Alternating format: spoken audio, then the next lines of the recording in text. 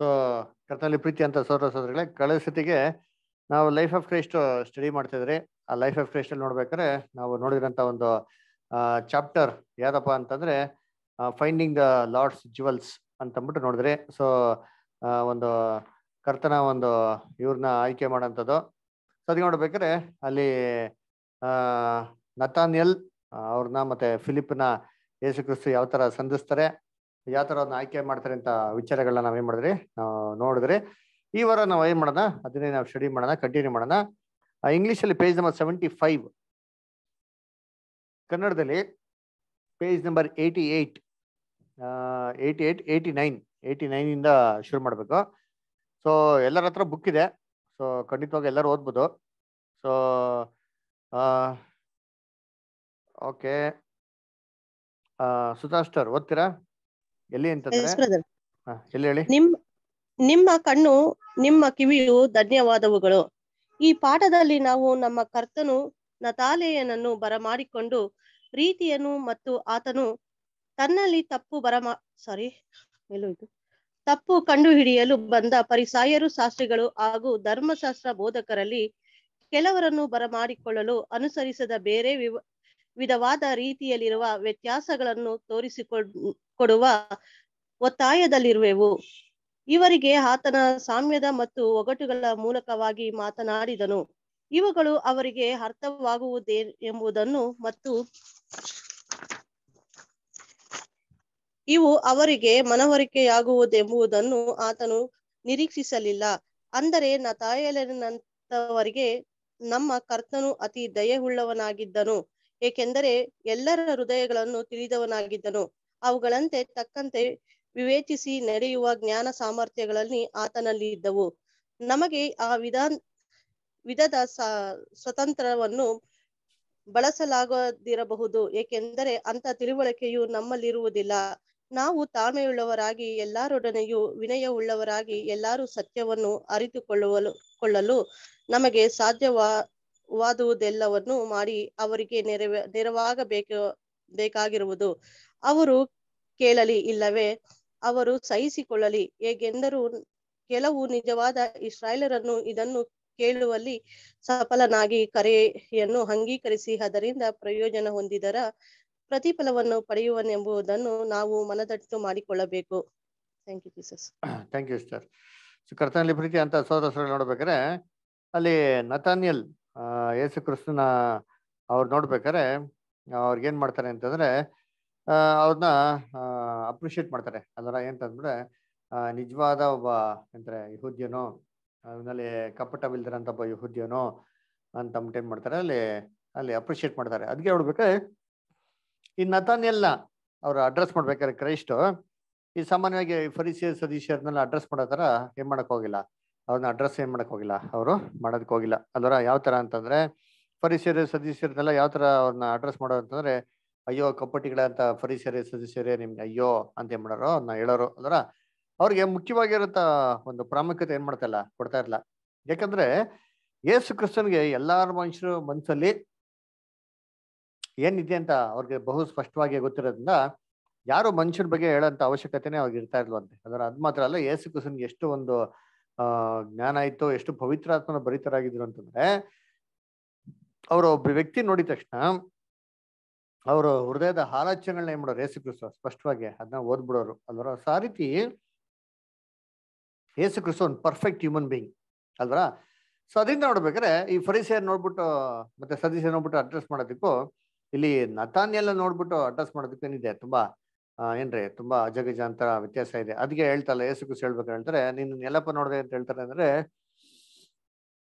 ಅಂಜೂರ ಮರ ಕೆಳನೆ ಕೂತ್ಕೊಂಡಿದ್ದು ನಾನು ಏನ್ ಮಾಡಿದೆ ನೋಡ್ದೆ ಅಂತ ಹೇಳ್ತಾರೆ. ಆಮೇಲೆ ಇನ್ನೊಂದ್ಸತಿ ಕೆಲವೊಂದು ಸನ್ನಿವೇಶಗಳನ್ನ ನೋಡ್ಬೇಕಾದ್ರೆ ಸತ್ಯವೇದದಲ್ಲಿ ಯೇಸು ಕ್ರಿಸ್ತ ಕೆಲವೊಂದ್ ಸತಿ ಏನ್ ಮಾಡ್ತಾರೆ, ಅಲ್ಲಿ ಅದ್ಭುತಗಳನ್ನ ಅಲ್ಲಿ ಮಾಡ್ತಾರೆ. ಅಲ್ವರ ಅದ್ಭುತಗಳನ್ನ ಮಾಡ್ಬೇಕಾರೆ ಅಲ್ಲಿ ಜನಗಳ ಹೃದಯದ ಆಲೋಚನೆಗಳು ಕ್ಲೀನ್ ಆಗಿ ಯೇಸು ಕ್ರಿಸ್ತ ಏನಿರ್ತಲ್ಲಿ ಅಲ್ಲಿ ಬಹು ಸ್ಪಷ್ಟವಾಗಿ ಗೊತ್ತಾಯ್ತು ಅಂತ ಹೇಳ್ತಾರೆ. ಒಂದ್ ನಿಮಿಷ,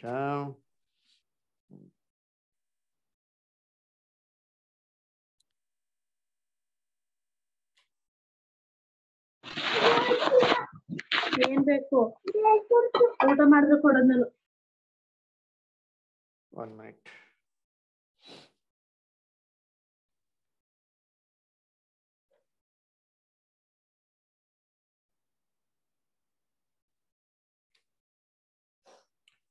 ಯೇಸು ಕ್ರಿಸ್ತು ಬತ್ತೋಗಿರೋ ಕೈಗೆ ಒಬ್ಬ ವ್ಯಕ್ತಿಗೆ ಅದ್ಭುತ ಮಾಡ್ತಾರೆ ಗೊತ್ತಾ?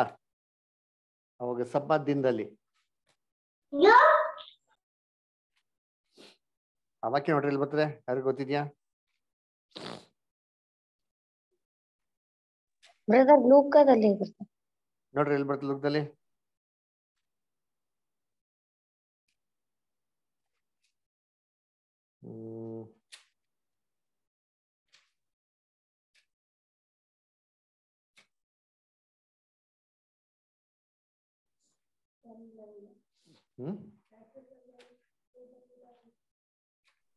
ಬ್ರದರ್ ಇದು ಸುಂಬಿನ ಕೈಯುಡೆಯ ಕರೆಕ್ಟ್ ಮನುಷ್ಯ ಕರೆಕ್ಟ್. ಮತ್ತಾಯ 12:10 ಬ್ರದರ್. ಓಕೆ.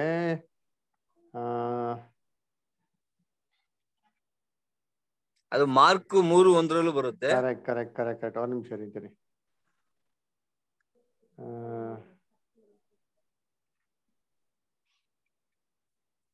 ಮತ್ತು ಲೂಕಾದಲ್ಲೂ ಬರುತ್ತೆ ಬ್ರದರ್. 6:6 ಲೂಕ.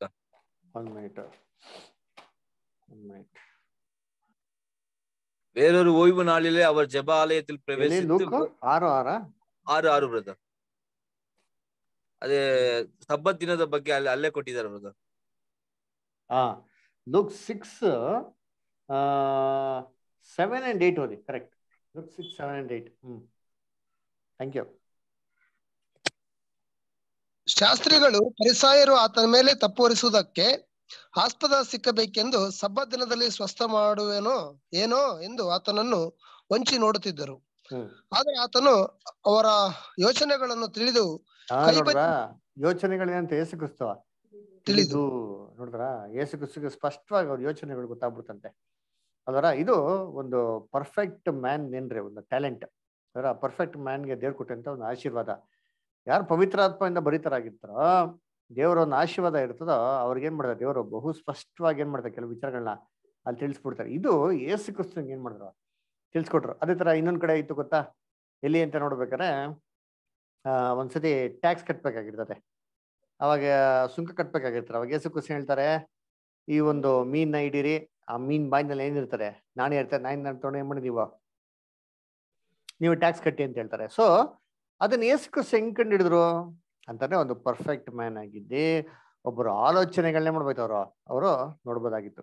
ಅದೇ ತರ ಯೇಸು ಕ್ರಿಸ್ತ ಶಿಷ್ಯನಿಗಳಿಗೆ ಅವ್ರನ್ನ ಫಸ್ಟ್ ಅಪೊಸ್ತಲರಾಗಿ ಆಯ್ಕೆ ಮಾಡ್ಬೇಕಾರೆ, ಅವರು ಪೇತ್ರ ಮತ್ತೆ ಯೋಹಾನ ಯಾಕೋಬೆಲ್ಲ ಏನಂತಾರೆ, ಹಡಗಲ್ಲಿ ಮೀನ್ ಹಿಡಿತಾ ಇರ್ತಾರೆ, ಮೀನೇ ಸಿಕ್ಕಲ್ಲ. ಅವಾಗ ಯೇಸು ಕ್ರಿಸ್ತ ಏನ್ ಮಾಡ್ತಾರೆ, ಈ ಕಡೆ ಬೆಲೆ ಹಾಕಿ ನಿಮ್ಗೆ ರಾಶಿ ರಾಶಿ ಮೀನ್ ಸಿಗ್ತಾರೆ ಅಂತ ಹೇಳ್ತಾರಲ್ಲ, ಹೇಗೆ ಅಷ್ಟೊಂದು ರಾಶಿ ರಾಶಿ ಮೀನ್ಗಳು ಸಿಕ್ತು ಅಲ್ವರ ಅಂತಂದ್ರೆ, ಯೇಸು ಕ್ರಿಸ್ತ ಪರ್ಫೆಕ್ಟ್ ಮ್ಯಾನ್. ಅದರ ಪರಿಪೂರ್ಣವಾಗಿಂತ ಮನುಷ್ಯನ್ಗೆ ದೇವರು ಏನಂತ ಆಶೀರ್ವಾದ ಕೊಟ್ಟಿದ್ದಾರೆ. ಆದಾಮ್ಗೆ ಏನ್ ಕೊಟ್ಟಿದ್ರು ಆಶೀರ್ವಾದ? ಆದಿಕಾಂಡದಲ್ಲಿ ಏನಂತಿದೆ ನೋಡೋಣ, ಯಾರು ಹೇಳ್ತಾರೆ? ಮ್ಯಾಗಿಸ್ಟರ್ ಹೇಳ್ರಿ ನೋಡೋಣ. ದೇವರು ಪರಿಪೂರ್ಣ ಅಂತ ಮನುಷ್ಯನ್ಗೆ ಏನಂತ ಆಶೀರ್ವಾದ ಕೊಟ್ಟಿದ್ರು ಸರ್ ಮ್ಯಾಗಿಸ್ಟರ್? ಬೈಬಲ್ ಐತ್ರಾ? ದೇವರ ಮಗ ಆದಾಮ್ಗೆ ದೇವ್ರ ಮಗನ್ ಕೊಟ್ರ. ಮ್ಯಾಗಿಸ್ಟರ್ ಓದಿ ವಾಕ್ಯ ಅಂತೀನಿ, ಆದಿಕಾಂಡ 1:26 ಓದಿ. நீங்கள் பழகி பெருகுங்கள் ಅಂತ ಬರುತ್ತಲ್ಲ ಸಾದಾ ಬ್ರದರ್. ಓದ್ತಾರೆ ಮ್ಯಾಗಿಸ್ಟರ್ ಓದ್ತಾರೆ. ಮ್ಯಾಗಿಸ್ಟರ್ ಇದೆಯಾ ಬೈಬಲ್? ಓದ್ತೀರಾ? ಇದೆ ಬ್ರದರ್, ಓದಿ. ಆದಿಕಾಂಡ 1:26. ಓಕೆ. ಆಮೇಲೆ ದೇವರು, ನಮ್ಮ ಸ್ವರೂಪದಲ್ಲಿ ನಮ್ಮ ಹೋಲಿಕೆಗೆ ಸರಿಯಾಗಿ ಮನುಷ್ಯರನ್ನು ಉಂಟು ಮಾಡೋಣ, ಅವರು ಸಮುದ್ರದಲ್ಲಿರುವ ಮೀನುಗಳ ಮೇಲೆಯೂ ಅಂತರಿಕ್ಷದಲ್ಲಿ ಹಾರಾಡುವ ಪಕ್ಷಿಗಳ ಮೇಲೆಯೂ ಪಶುಗಳ ಮೇಲೆಯೂ ನೆಲದ ಮೇಲೆ ಹರಿದಾಡುವ ಎಲ್ಲಾ ಕ್ರಿಮಿಕೀಟಗಳ ಮೇಲೆಯೂ ಎಲ್ಲಾ ಭೂಮಿಯ ಮೇಲೆಯೂ ದೊರೆತನ ಮಾಡಲಿ ಅಂದನು. ದೊರೆತನ ಮಾಡಲಿ ಅಂದ್ರಂತೆ. ಅಂದ್ರೆ ದೊರೆತನ ಮಾಡ್ಬೇಕು ಅಂತಂದ್ರೆ ಇವ್ರು ದೊರೆ, ಅವ್ರೆಲ್ಲ ಇವ್ರಿಗೇನಾಗಿದ್ದಾರೆ, ಸೇವಕರು ಅಲ್ವಾ? ಇವಾಗ ಆದಾಮು ದೊರೆ ಆಗಿದ್ದ, ಪಾಪ ಮಾಡಿದ್ಮೇಲೆ ಅವ್ನು ದೊರೆ ಆಗಿದ್ನ ಇಲ್ಲ ಸೇವಕನಾಗ್ಬಿಟ್ನ? ಸೇವಕನಾದ, ದಾಸ. ದಾಸ ಆಗ್ಬಿಟ್ಟ. ಇವಾಗ ಆದಾಮು ನಂತರ ಏನ್ರಿ ಸುಮಾರು 4,000 ವರ್ಷದ ನಂತರ ಒಬ್ಬ ಪರಿಪೂರ್ಣವಾಗಿರಪ್ಪ ಮನುಷ್ಯ ಏನ್ ಮಾಡ್ತಾ ಇದಾರೆ, ಬರ್ತಾ ಇದಾರೆ. ಯಾರದು? ಸರಿ, ಇವಾಗ ಯೇಸು ಕ್ರಿಸ್ತು ಎಲ್ಲಿ ಬಂದ್ ನಿಂತ್ಕೊಂಡ್ರು? ದಡದ ಹತ್ರ ಏನ್ ಮಾಡಿದ್ರು, ಬಂದ್ ನಿಂತ್ಕೊಂಡ್ರು. ಕರೆಕ್ಟಾ? ಅದಕ್ಕಿಂತ ಮುಂಚೆ ಒಂದು ಮೀನು ಇರ್ಲಿಲ್ಲ. ಯೇಸು ಕ್ರಿಸ್ತು ಬಂದು ದಡ ಹತ್ರ ನಿಂತಿದ ತಕ್ಷಣ ಹೇಗೆ ಇಷ್ಟೊಂದು ರಾಶಿ ರಾಶಿ ಮೀನ್ ಬಂದ್ಬಿಡ್ತು? ಹೇಗ್ ಬಂತ? ಇರೋ ಕಡೆನ ಬಲಿ ಬೀಸ್ದಾಗ ಬರ್ತೈತ್ರಿ. ಬಲೆ ಬೀಸ್ತಾವ. ಇದಕ್ಕೆ ಮುಂಚೆ ಕೂರ್ಕೊಂಡಿದ್ರ ದೋಣಿಯಲ್ಲಿ? ಇದಕ್ಕೆ ಮುಂಚೆ ಬಲೆ ಬೀಸ್ತಾ ಇದ್ರು. ಯೇಸು ಕ್ರಿಸ್ತು ಬಂದವಾಗ ಮೀನ್ ಹೆಂಗ್ ಬಂತೇಳಿ ಓದಲ್ಲ ವಾಕ್ಯ. ಆದಿಕಾಂಡ 1:26 ಯೇಸು ಕ್ರಿಸ್ತು ಬಂದು ದಡದ ಹತ್ರ ನಿಂತ್ಕೊಳ್ಳೋದಕ್ಕೆ ಏನ್ ಸಂಬಂಧ? ಥಿಂಕ್ ಮಾಡಿ. ಏನಿರ್ಬೋದು? ಅದೇನ್ ತಗೊಳ್ತಾರೆ ವಾಕ್ಯ? ಅಧಿಕಾರ ಕೊಟ್ಟಿದ್ರು ಅವ್ರಿಗೆ. ಅಧಿಕಾರ ಕೊಟ್ರು. ಅವಾಗ ಯೇಸು ಕ್ರಿಸ್ತು ಬಂದು ನಿಂತಿದ ತಕ್ಷಣ ಏನ್ ಅಧಿಕಾರ ಬಂತು? ದೊರೆತನ ಬಂತು. ಹೆಂಗೆ ಬ್ರದರ್? ಇಲ್ಲಿ ದೊರೆ ಅಂದ ಮಟ್ಟಕ್ಕೆ ಅವ್ರಿಗೆ ಗೊತ್ತಿಲ್ದಿರೋರು ಯಾರು ದೊರೆ ಆಗಕ್ಕಾಗಲ್ಲ ಬ್ರದರ್. ಗೊತ್ತಿರ್ಬೇಕು ಎಲ್ಲಾ ವಿಷಯನ ಕೂಡ ತಿಳ್ಕೊಂಡು ಸಮಯೋಚಿತವಾಗಿ ಅದನ್ನ ನಿಭಾಯಿಸುವಂತ ಶಕ್ತಿ ಇರೋರಿಗೆ ಮಾತ್ರ ದೊರೆ ಆಗಿರ್ತಾರೆ. ಹಂಗ ಇವ್ರಿಗೆ ಗೊತ್ತದ ಬ್ರದರ್. ಆ ಜ್ಞಾನದಲ್ಲಿ ದೇವ್ರು ಅವ್ರನ್ನ ನಡೆಸುತ್ತಾರೆ. ಹೆಂಗೆ ಗೊತ್ತಾ? ಹೇಳಿ ಮ್ಯಾಗಿಷ್ಟ ಹೇಳಿ, ಏನ್ ಹೇಳ್ತಾರಲ್ಲ? ದೊರೆತನ ಅಲ್ಲ, ಒಡೆತನ. ಸರಿ, ಓಕೆ. ಏನೋ ದೊರೆತನ ಒಡೆತನ. ಸರಿ, ಹೇಗೆ ಗೊತ್ತಾ? ಕ್ಲೂ ಕೊಡ್ಲಾ? ಇವಾಗ ಯೇಸು ಕ್ರಿಸ್ತು ಒಬ್ಬ ಪರ್ಫೆಕ್ಟ್ ಹ್ಯೂಮನ್ ಬೀಯಿಂಗ್ ಅಲ್ವರ? ಇವಾಗ ಆದಾಮು ಈಡೇನ್ ತೋಟದಲ್ಲಿ ಇರ್ಬೇಕಾದ್ರೆ ಪ್ರಾಣಿಗಳೆಲ್ಲ ಅವನ ಕಡೆಗೆ ಅಟ್ರಾಕ್ಟ್ ಆಗ್ತಾ ಇತ್ತ ಇಲ್ವಾ? ಅಟ್ರಾಕ್ಟ್ ಆಗ್ತಾ ಇತ್ತು. ಎಲ್ಲಾ ಪ್ರಾಣಿಗಳನ್ನು ಹತ್ರಕ್ಕಿನ ಆಗ್ತಾ ಇತ್ತು ಅಲ್ವರ? ಯಾಕೆ ರಾಜ ಅಂದ್ಮೇಲೆ ಇವರೆಲ್ಲ ಪ್ರಜೆಗಳು ಅಂದ್ರ ರಾಜನ ಹತ್ರಕ್ಕಿನಾಗ ಎಲ್ಲ ಸೇರ್ಕೊಂತಾ ಇತ್ತು. ಇದೇ ತರ ನಿಯರ್ಲಿ 4000 years ಅಂದ್ರ ಒಬ್ಬ perfect human being filled with Holi spirit ಅದರ ದಡದ ಬಂದು ನಿಂತ ತಕ್ಷಣ ಏನಂತಂದ್ರೆ ಇಷ್ಟೊತ್ತು ಇಲ್ದಿರೋ ಮೀನ್ಗಳು ದಡ ದಡ ಅಂತ ಏನಾಯ್ತು ಬಂದು ತುಂಬ್ಕೊಳಕ್ಕೆ ಶುರು ಆಯ್ತು. ಅದಕ್ಕೆ ಯೇಸು ಕ್ರಿಸ್ತು ಅದನ್ನ ಕಂಡಿಡಿದು ಏನ್ ಮಾಡಿದ್ರು? ಇಲ್ಲಿ ಹಾಕಿ ಬಲೆ, ನಿಮ್ಗೆ ರಾಶಿ ಮೀನ್ ಸಿಗ್ತಾರೆ ಅಂತಂದ್ರೆ. ಹಂಗಂದ್ರೆ ಯೇಸು ಕ್ರಿಸ್ತುಗೆ ಏನಪ್ಪ ಪವರ್ ಇತ್ತು ಅಂದ್ರೆ ಥಾಟ್ಸ್ಗಳನ್ನ ರೀಡ್ ಮಾಡಂತ ಒಂದು ಕೆಪಾಸಿಟಿ ಇತ್ತು ಅಂತ ಹೇಳ್ತಾ ಇದ್ರು. ಆಲೋಚನೆಗಳನ್ನ ರೀಡ್ ಮಾಡಂತ ಒಂದು ಕೆಪಾಸಿಟಿ ಅದರ. ಅದರಿಂದ ಏನ್ ಮಾಡೋದು ಅಂತಂದ್ರೆ ಇಲ್ಲಿ ನತಾನ್ಯಲ್ ನೋಡ್ಬಿಟ್ಟು ಅವನಲ್ಲಿರೋಂಥ ಒಂದು ಒಳ್ಳೆ ಗುಣ ಏನ್ ಮಾಡ್ತಾರೆ ಕ್ರೈಸ್ತ ಅವರು ರೆಕಗ್ನೈಸ್ ಮಾಡ್ತಾರೆ ಅಲ್ವರ? ಅದಕ್ಕೆ ಯೇಸು ಕ್ರಿಸ್ತು ಫರಿಸಿಯರು ನೋಡ್ಬಿಟ್ಟು ಅವ್ರಿಗೆ ಈ ತರ ಯಾವತ್ತ ಮಾತಾಡ್ಲಿಲ್ವಲ್ಲ? ಎಲ್ಲ ನಿಜವಾಗಿರಂತ ಯಹೂದ್ಯರೇ, ನಿಮ್ಮಲ್ಲಿ ನಿಷ್ಕಪಟನೇ ಇಲ್ಲ, ಎಂಥ ಒಳ್ಳೆ ಜನಗಳು ಅಂತ ಹೇಳಿಲ್ಲ. ಯಾಕೆ ಅಂತಂದ್ರೆ ಅವ್ರ ಒಳಗಡೆ ನಿಜವಾಗ್ಲು ಏನಾಗಿರ್ಲಿಲ್ಲ, ಒಳಗಡೆದು ನಿಜವಾಗ್ಲು ಸತ್ಯವಾದಂಥದ್ದು ಏನೂ ಇರಲಿಲ್ಲ. ಇದ್ದಿದ್ದೆಲ್ಲ ಏನ್ತಾರೆ ಒಳ್ಳೆ ಸುಣ್ಣ ಬಳ್ದಂತ ಸಮಾಧಿಗಳ ತರ ಅದರ ನಿಜವಾದ ಗುಣಗಳು ಏನಾಯ್ತಲ್ಲ ಹೊರಗಡೆ ಅಲ್ಲಿ ಹೊರಗೆ. ಅದಕ್ಕೆ ಯೇಸು ಕ್ರಿಸ್ತು ಇವ್ರ ಹತ್ರ ಮಾತಾಡ್ಬೇಕಾದ್ರೆ ಹೇಗ್ ಮಾತಾಡ್ದು ಅಂತಂದ್ರೆ ಏನ್ರಿ ಸ್ವಾಮಿಗಳ ರೂಪದಲ್ಲಿ ಏನ್ ಮಾಡಿದ್ರು? ಮಾತಾಡಿದ್ರು. ಯಾರ ಹತ್ರ? ಫರಿಸಿಯರು, ಸದೀಶರು, ನ್ಯಾಯಶಾಸ್ತ್ರಿಗಳ ಹತ್ರ. ಆದ್ರೆ ಶಿಷ್ಯನುಗಳ ಹತ್ರ ಮಾತಾಡ್ಬೇಕಾದ್ರೆ ಏನ್ ಮಾಡೋದಂತಲ್ಲಿ ಅಲ್ಲಿ ನೇರವಾಗಿರೋಂಥ ವಿಚಾರದಲ್ಲಿ ನಾವು ಮಾತಾಡೋದು ಏನ್ ಮಾಡ್ತೀರಿ ಅಲ್ಲಿ ನೋಡ್ತೀರಿ ಅದರ. ಅದಕ್ಕೆ ಇದು ಒಂದು ಪರ್ಫೆಕ್ಟ್ ಹ್ಯೂಮನ್ ಬೀಯಿಂಗ್ ಇರಂತ ಏನ್ರಿ ಒಂದು ಪವರ್ ಅಂದ್ರ ಒಂದು ಪವಿತ್ರಾತ್ಮದಿಂದ ಬರಿತವರಾಗಿದ್ರೆ ಏನಾಗ್ತಾರೆ ಈ ಪವರ್ ಅವ್ರಿಗೆ ಇರ್ತಾರೆ. ಅದರ ಉದಾಹರಣೆ ನೋಡ್ಬೇಕಾದ್ರೆ ಇದೇ ತರ ಅಪೋಸ್ಟಲ್ಸ್ ಯಾರಿಗಾರ ಐತಾ? ಅಪೋಸ್ಟಲ್ಸ್ ಯಾರು ಇರ್ತೀರಾ? ಅಪೋಸ್ಟಲ್ಸ್ ಯಾರಿಗಿರ್ತೀರ? ಪೇತ್ರ. ಪೇತ್ರ ಏನ್ ಮಾಡ್ತಾರೆ? ಪೇತ್ರ ಜೋರಿ ಕೇಳ್ರಿ. ಒಬ್ಬ ಸ್ತ್ರೀಗೆ ದೆವ್ವ ಬಂದಿರ್ತೈತಲ್ರಿ, ಪರಾತ್ಮದ ದೇವರ ಮಕ್ಕಳೇ. ಬಸವರಾಜ್ ಬ್ರದರ್ ಹೇಳಿ. ಬ್ರದರ್, ಪವಿತ್ರಾತ್ಮನ ಭರಿತರಾಗಿ ಸಾಕಷ್ಟು ಜನನೆಲ್ಲ ಯೇಸು ಸ್ವಾಮಿ ಕಡೆ ತಿರುಗಿಸ್ತಾನಲ್ವ, ಅದು ಒಂದ್ ಕಡೆ ಅದು ದೇವ್ರ ಆತ್ಮನ ಕ್ರಿಯೆ ಅಂತ ಅನ್ಕೋಬಹುದು. ಯೋಚನೆ ಮಾಡ್ರಿ, ಅವರು ಒಬ್ರು ಆಲೋಚನೆಯನ್ನ ಕ್ಲೀನ್ ಆಗಿ ಗೆಸ್ ಮಾಡ್ತಾರೆ. ಅಪೋಸ್ಟಲ್ ಪೀಟರ್ ಯಾರ್ದು ಗೆಸ್ ಮಾಡಿದ್ರು? ಬ್ರದರ್ ಹುಟ್ಟು ಕುಂಟನಿಗೆ ಅವನ ಮನಸ್ಸು ಗೊತ್ತಾಗತ್ರಿ ಬ್ರದರ್. ಹುಟ್ಟು ಕುಂಟನ್ಗ ಕ್ಲೂ ಕೊಡ್ಲಾ? ಕಂಚುಕೀಗ ಹೇಳಿ ಬ್ರದರ್, ಕ್ಲೂ ಕೊಡಿ. ಕ್ಲೂ ಕೊಡ್ತೀನಿ ನೋಡಿ. Very good. ಹಂಗೆ ನೋಡಪ್ಪ. ಏನಪ್ಪ ಕ್ಲೂ ಅಂತಂದ್ರೆ ಅವ್ರಿಬ್ರು ಗಂಡ ಹೆಂಡತಿ. ಅದೇ ಕಾಣಿಕೆ ವಿಷಯದಲ್ಲಿ ಅವರು ನೋಡ್ರ ಪ್ರಕಾಶ್ ಬದರ್ ಹೇಳೋದು ಕರೆಕ್ಟ್ ಆಗಿ ಅಪೊಸ್ತಲ ಕೃತ್ಯಗಳಲ್ಲಿ ಬರ್ತದೆ. ಅನಾನಿಯಾಸ್ ಮತ್ತೆ ಸಫೈರ. ನೋಡ್ರ ಏನ್ ಮಾಡ್ತಾರೆ ಅವ್ರಿಬ್ರು? ನೋಡ್ರ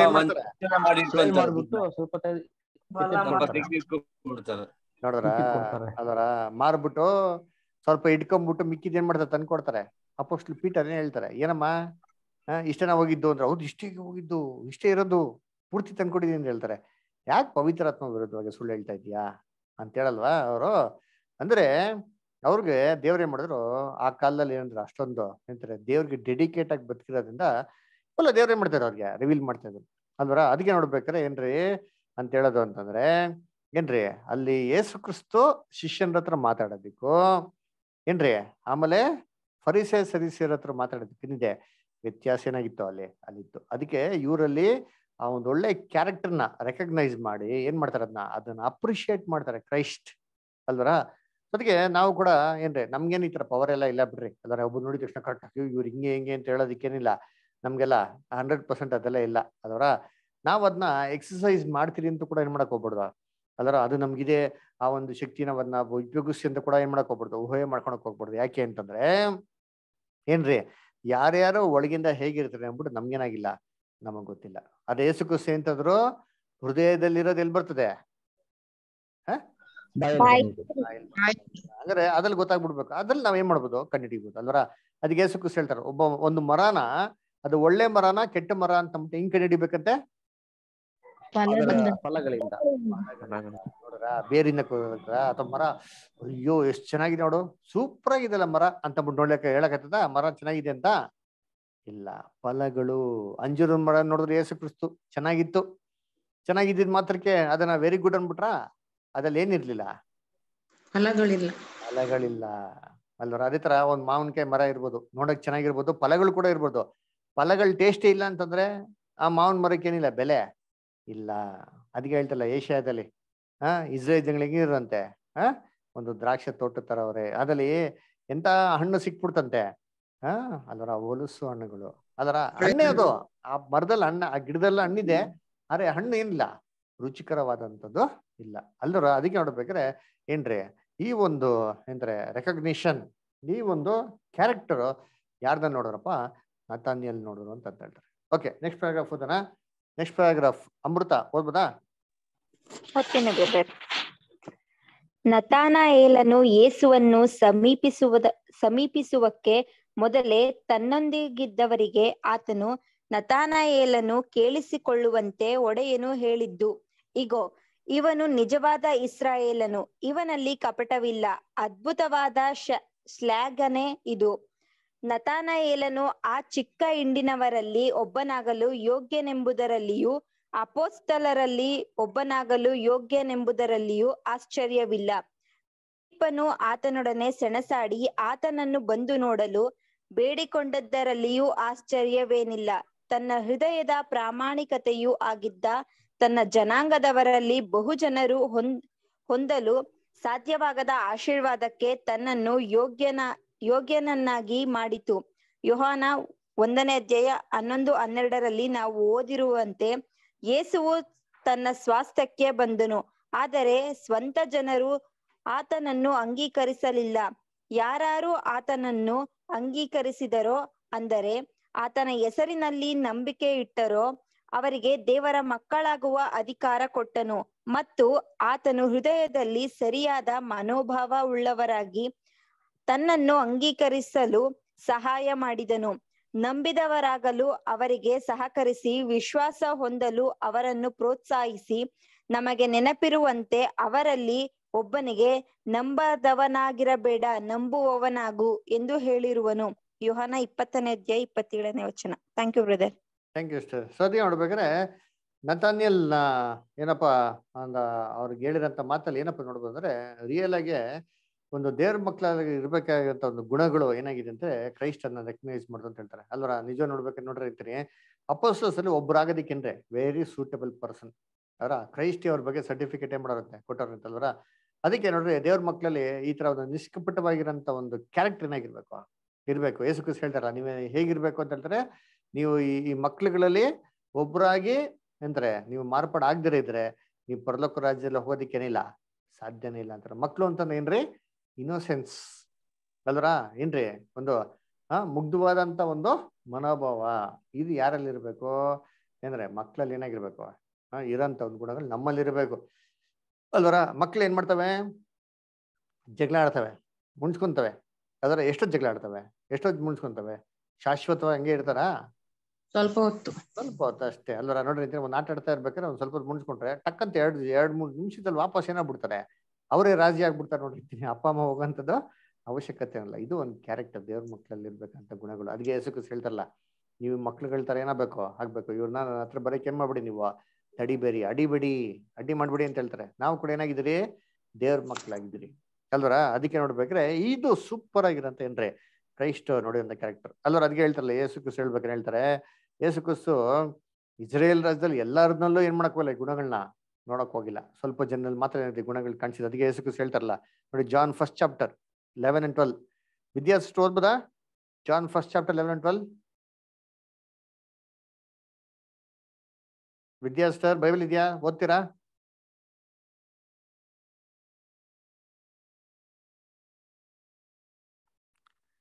ವಿದ್ಯಾರ್ಥರ್ ಲೈನ್ ಇದ್ದೀರಾ? ಬ್ರದರ್ ಓದ್ತೀನಿ. ಯೋಹಾನ 1ನೇ ಅಧ್ಯಾಯ 11 ಮತ್ತೆ 12 ಓದಿ ಸರ್. ಒಂದ್ ನಿಮಿಷ ಬ್ರದರ್.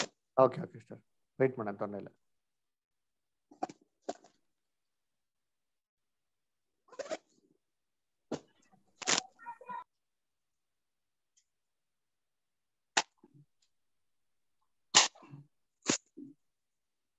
ಯೋಹಾನ 1ನೇ ಅಧ್ಯಾಯ ಸರ್, 11 ಮತ್ತೆ 12ನೇ ವಾಕ್ಯ ಸರ್. ಓದ್ಲಾ ಬ್ರದರ್? ಓಕೆ, ಓದ್ಸಿ, ನೆಕ್ಸ್ಟ್ ಓದ್ತೀನಿ ಬ್ರದರ್. ಓದಿ ಬರಲ್ಲ.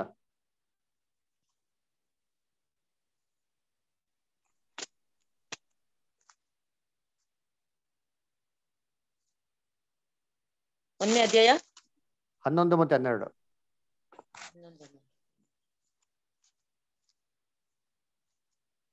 ಸ್ವಲ್ಪ ಜ್ವರ ಇವತ್ತು, ಒಂದ್ ನಿಮಿಷ. ಆದರೂ ಲೋಕವು ಆತನನ್ನು ಅರಿಯಲಿಲ್ಲ. ಇದೇನಾ? Correct, very good. ಆತನು ತನ್ನ ಸ್ವಾಸ್ಥ್ಯಕ್ಕೆ ಬಂದನು, ಆದರೆ ಸ್ವಂತ ಜನರು ಆತನನ್ನು ಅಂಗೀಕರಿಸಲಿಲ್ಲ. ಯಾರು ಆತನನ್ನು ಅಂಗೀಕರಿಸಿದರೋ, ಅಂದರೆ ಆತನ ಹೆಸರಿನಲ್ಲಿ ನಂಬಿಕೆ ಇಟ್ಟರೋ, ಅವರಿಗೆ ದೇವರ ಮಕ್ಕಳಾಗುವ ಅಧಿಕಾರವನ್ನು ಕೊಟ್ಟನು. Very good. ಇವರು ರಕ್ತ ಥ್ಯಾಂಕ್ ಯು. ಅಲ್ಲಿ ನೋಡ್ಬೇಕಾದ್ರೆ ಏನ್ರಿ, ಅವ್ರ ನಡುವೆ, ಅವ್ರ ಜನಗಳ ನಡುವೆನೆ ಬಂದ್ರು, ಆದ್ರೆ ಜನಗಳು ಏನ್ ಮಾಡಕ್ ಹೋಗಿಲ್ಲ, ಅವ್ರೆಲ್ಲಾರು ಅವನ್ನ ಐಡೆಂಟಿಫೈ ಮಾಡಲ್ಲ. ಸ್ವಲ್ಪ ಜನ ಮಾತ್ರ ಏನ್ ಮಾಡಿದ್ರು, ಐಡೆಂಟಿಫೈ ಮಾಡಿದ್ರು. ಯಾರ್ಯಾರಿಗೆ ಐಡೆಂಟಿಫೈ ಮಾಡಿ ಆ ಒಂದು ಗುಣದಲ್ಲಿ ಬಂದ್ರು, ಅವ್ರಿಗೆಲ್ಲ ಏನಪ್ಪಾ ಮಾಡಿದ್ರು ಅಂತಂದ್ರೆ, ದೇವ್ರ ಮಕ್ಳಾಗೋದಕ್ಕೆ ಏನ್ ಮಾಡುತ್ತೆ, ಒಂದು ಕೃಪೆನ ಏನ್ ಮಾಡಿ ಕೊಟ್ರು. ಇದನ್ನೇ ನತಾನಿಯಲ್ಗೆ ಏನ್ ಮಾಡಿದವರು ಆ ಕುಟಿ ಅಂತ ಆಪರ್ಚುನಿಟಿ ಅಲ್ವರ. ಅದಕ್ಕೆ ನೆಕ್ಸ್ಟ್ ಪ್ಯಾರಾಗ್ರಾಫ್ ಅದನ್ನ, ನೆಕ್ಸ್ಟ್ ಪ್ಯಾರಾಗ್ರಾಫ್ ಯಾರ ಹತ್ರ ಇದೆ book? Life of Christ book ಯಾರ ಹತ್ರ ಇದೆ? ಸುವರ್ಣ ಸ್ಟಾರ್ ಓದ್ತೀರಾ? ಇದೆಯಾ book?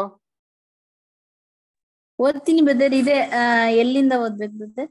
Page number 90 left hand side last paragraph sir. ನತಾನಿಯೇಲನು ಅಲ್ಲಿಂದ ಬ್ರದರ್. ಎಸ್. ನತಾನಿಯೇಲನು ತಾನು ಒಬ್ಬ ಪ್ರಾಮಾಣಿಕನು, ನಿಜವಾದ ಇಸ್ರಾಯೇಲನು, ದೇವರು ತನ್ನ ನಂಬಿಗಸ್ತರಿಗೆ ಏನೆಲ್ಲ ಕೊಡುವನಿದ್ದನೋ ಅದನ್ನು ತಾನು ಹುಡುಕುವವನು ಆಗಿದ್ದುದನ್ನು ಮನಗಂಡಿದ್ದಾಗ್ಯೂ ಈ ಸಾಕ್ಷಿಯಿಂದ ತೃಪ್ತನಾಗಲಿಲ್ಲ. ಏಕೆಂದರೆ ಇಂಥ ಒಂದು ಪ್ರಶಂಸೆಯನ್ನು ಬೇರೆಯವರು ಹೊಗಳುವುದಕ್ಕಾಗಿ ಮಾಡಿರಬಹುದು. ಅವನು ಕರ್ತನಿಗೆ ಪ್ರತಿಯಾಗಿ ಪ್ರಶ್ನಿಸುವವನಾಗಿ ಈಗಂದನು, ನೀನು ನನ್ನನ್ನು ಹೇಗೆ ಬಲ್ಲೆ? ನೀನು ಒಂದು ಹೇಳಿಕೆಯನ್ನು ನೀಡಿರುವಿ, ಅದಕ್ಕೆ ನಿನಗೆ ಯಾವ ಅಧಿಕಾರವಿರುವುದು? ನೀನು ನನ್ನನ್ನು ಎಂದಾದರೂ ಭೇಟಿಯಾಗಿರುವೆ ಎಂದು ನನಗೆ ತಿಳಿದಿಲ್ಲ. ಯೇಸು ಉತ್ತರವಾಗಿ ಹೇಳಿದ್ದು, ಫಿಲಿಪ್ಪನು ನಿನ್ನನ್ನು ಕರೆಯುವುದಕ್ಕಿಂತ ಮುಂಚೆ ನೀನು ಆ ಅಂಜೂರದ ಮರದ ಕೆಳಗೆ ಇದ್ದಾಗ ನಿನ್ನನ್ನು ನೋಡಿದೆನು. ಆಹಾ, ನತಾನಿಯೇಲನು ಹೇಗೆ ತಾನು ಕೆಳಮಟ್ಟದಲ್ಲಿ ಹರಡಿಕೊಂಡಿದ್ದ ಅಂಜೂರದ ಕೊಂಬೆಗಳ ಅಡಿಯಲ್ಲಿ ನುಸುಳಿ ತಾನು ಹೇಗೆ ತಂದೆ ದೇವರಿಗೆ ಪ್ರಾರ್ಥಿಸುತ್ತಾ ಈ ವಿಷಯವನ್ನು ಅರಿಯಲು ತನಗೆ ಜ್ಞಾನವನ್ನು ಮತ್ತು ಇದನ್ನು ನಂಬಲು ಸೂಕ್ತ ಪ್ರಮಾಣಗಳನ್ನು ನೀಡಬೇಕಾಗಿ ಬೇಡುತ್ತಿದ್ದನೆಂಬುದನ್ನು ಸರಿಯಾಗಿ ನೆನಪಿಸಿಕೊಂಡನು. ಇಲ್ಲಿ ತನ್ನ ಪ್ರಾರ್ಥನೆಗೆ ತಕ್ಕ ಉತ್ತರವೂ ದೊರೆಯಿತು. ಈ ಪ್ರಾರ್ಥನೆಯ ಬಗ್ಗೆ ತಿಳಿಯಲು ಸಾಧ್ಯವಿದ್ದದ್ದು ಈತನಿಗೊಬ್ಬನಿಗೆ, ಮತ್ತು ಅದಕ್ಕಾಗಿಯೇ ಆತನು ಹೀಗೆ ಉತ್ತರಿಸಿ, ತಾನು ನಿಜವಾಗಿಯೂ ಮನುಷ್ಯರಿಗಿಂತ ಶ್ರೇಷ್ಠ ಸಾಮರ್ಥ್ಯ ಉಳ್ಳವನಾಗಿದ್ದೇನೆಂಬುದನ್ನು, ಈ ಎಲ್ಲದರಲ್ಲಿಯೂ ತಾನೇ ಮೆಸ್ಸಿಯನೆಂಬುದನ್ನು ತೋರ್ಪಡಿಸಿಕೊಂಡನು. ನತಾನಿಯೇಲನ ನಂಬಿಕೆ ಕೂಡಲೇ ಕಾರ್ಯಪ್ರವೃತ್ತಿಯಾಯಿತು, ಮತ್ತು ಆತನು ಇದಕ್ಕೆ ಸ್ಪಂದಿಸುತ್ತಾ, ರಬ್ಬಿಯೇ, ಗುರುವೇ, ನೀನು ದೇವಕುಮಾರನು, ಸರಿ, ನೀನೇ ಇಸ್ರಾಯೇಲಿನ ಅರಸನು ಅಂದನು. Thank you brother. Thank you star. So ಅದೇ ನೋಡ್ಬೇಕಾದ್ರೆ ನತಾನಿಯೇಲ ನೋಡ್ಬಿಟ್ಟು ಯೇಸು ಕ್ರಿಸ್ತ ಅಪ್ರಿಶಿಯೇಟ್ ಮಾಡಿದ ತಕ್ಷಣ ನತಾನಿಯೇಲ ಫುಲ್ ಖುಷಿಯೇನೇ ಆಗಿಲ್ಲ. ಅವ್ರಿಗೆ ಏನಾಗ್ಬಿಡ್ತಾರೆ, ಫಸ್ಟ್ ಆಫ್ ಆಲ್ ಶಾಕ್ ಆಗ್ಬಿಡ್ತಾರೆ. ಅಂದ್ರೆ ಇದನ್ನ ಅವರು ಅಕ್ಸೆಪ್ಟ್ ಮಾಡಕ್ ಹೋಗಲ್ಲ. ಯಾಕೆ ಅಂತಂದ್ರೆ ಅಲ್ಲಿ ಒಂದು ಪ್ರಶ್ನೆ ಆಗ್ತಾರೆ ನೋಡ್ತೀನಿ, ಹೇಗೆ ನಿಮ್ಗೆ ಗೊತ್ತು ಅಂತ ಹೇಳ್ತಾರೆ ನೋಡಿ. ಯೋಹಾನ 1ನೇ ಅಧ್ಯಾಯದಲ್ಲಿ 48ನೇ ವಾಕ್ಯ. ನತಾಯೇಲನು, ನನ್ನನ್ನು ನೀನು ಹೇಗೆ ಬಲ್ಲೆ? ನನ್ನನ್ನು ನೀನು ಹೇಗೆ ಬಲ್ಲೆ? ನಾನು ಯಾವತ್ತೂ ನೀನು ಭೇಟಿ ಮಾಡಿಲ್ವಲ್ಲ, ನೀವ್ ಹೇಳಂತ ಮಾತನ್ನ ನಂಬಕ್ ಸಾಧ್ಯ ಅಂತ ಒಂದು ರೀತಿಯಲ್ಲಿ ಏನ್ ಮಾಡೋದು, ಅವ್ನು ಪ್ರಶ್ನೆ ಮಾಡೋದು. ಯಾಕೆ ಅಂತಂದ್ರೆ ಯೇಸು ಕ್ರಿಸ್ತನ ಮೊದಲೇ ಬರೋಕೆ ಒಂದು ಕಾಲದಲ್ಲಿ ಎಷ್ಟೋ ಜನ ಡೂಪ್ಲಿಕೇಟ್ ಜೀಸಸ್ ಕ್ರೈಸ್ಟ್ಗಳೇನಾಗಿದ್ರು ಬಂದಿದ್ರು ವಾಕ್ಯ. ಜೀಸಸ್ ಕ್ರೈಸ್ಟ್ ಕಾಲದಲ್ಲಿ ಎಷ್ಟೋ ಜನ ಡೂಪ್ಲಿಕೇಟ್ ಜೀಸಸ್ ಕ್ರೈಸ್ಟ್ಗಳಿದ್ರು. ವಾಕ್ಯ ನೋಡಿಸ್ತೀನಿ ತಳ್ರಿ, ಅಪೊಸ್ತಲ ಕೃತ್ಯಗಳು ಬರ್ತಾ ನೋಡಿರ್ತೀನಿ.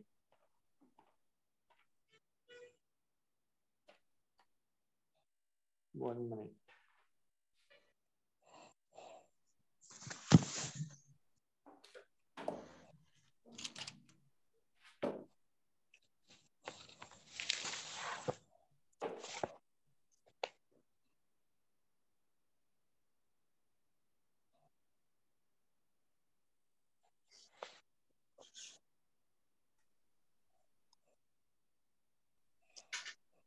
One minute.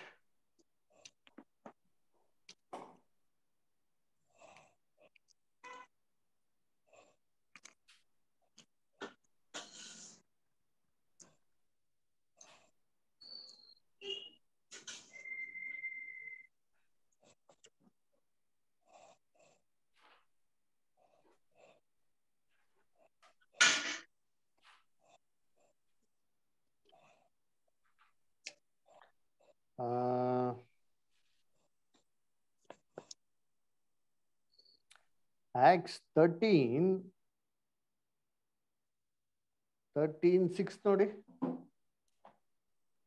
Acts 13:6.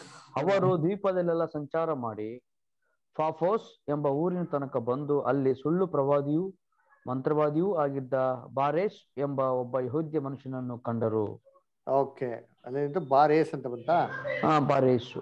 ಓಕೆ, ಬಾರೇಸು ಅಂತ ಬರ್ತಾರೆ. ಇನ್ನೊಂದು ಒಂದು ನಿಮಿಷ ರೀ.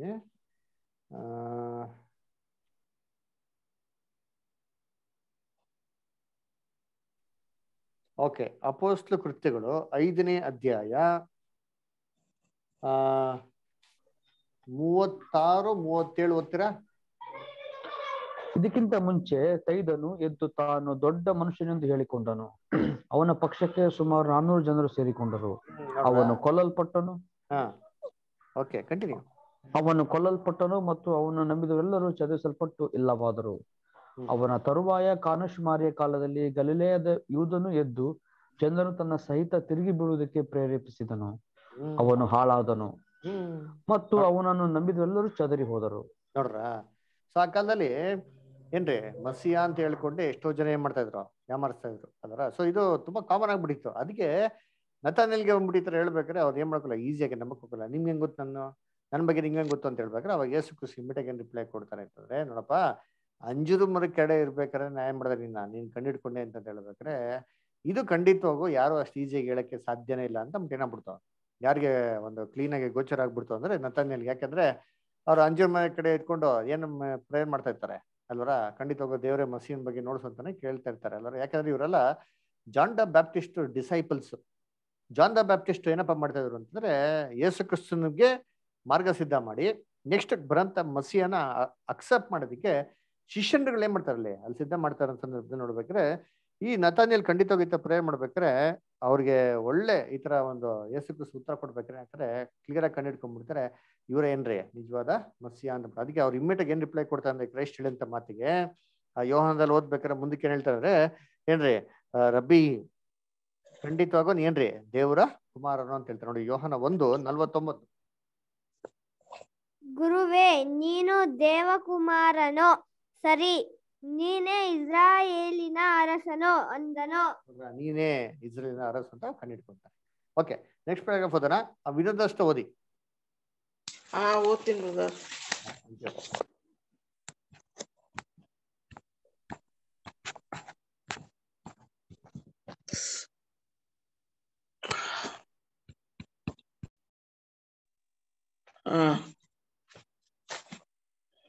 ಆ ದಿನದಲ್ಲೂ ನಮ್ಮ ಕರ್ತನು ನಡೆದುಕೊಳ್ಳುವ ರೀತಿ ಬಹುಮಟ್ಟಿಗೆ ಹೀಗೆ ಅಲ್ಲವೇ?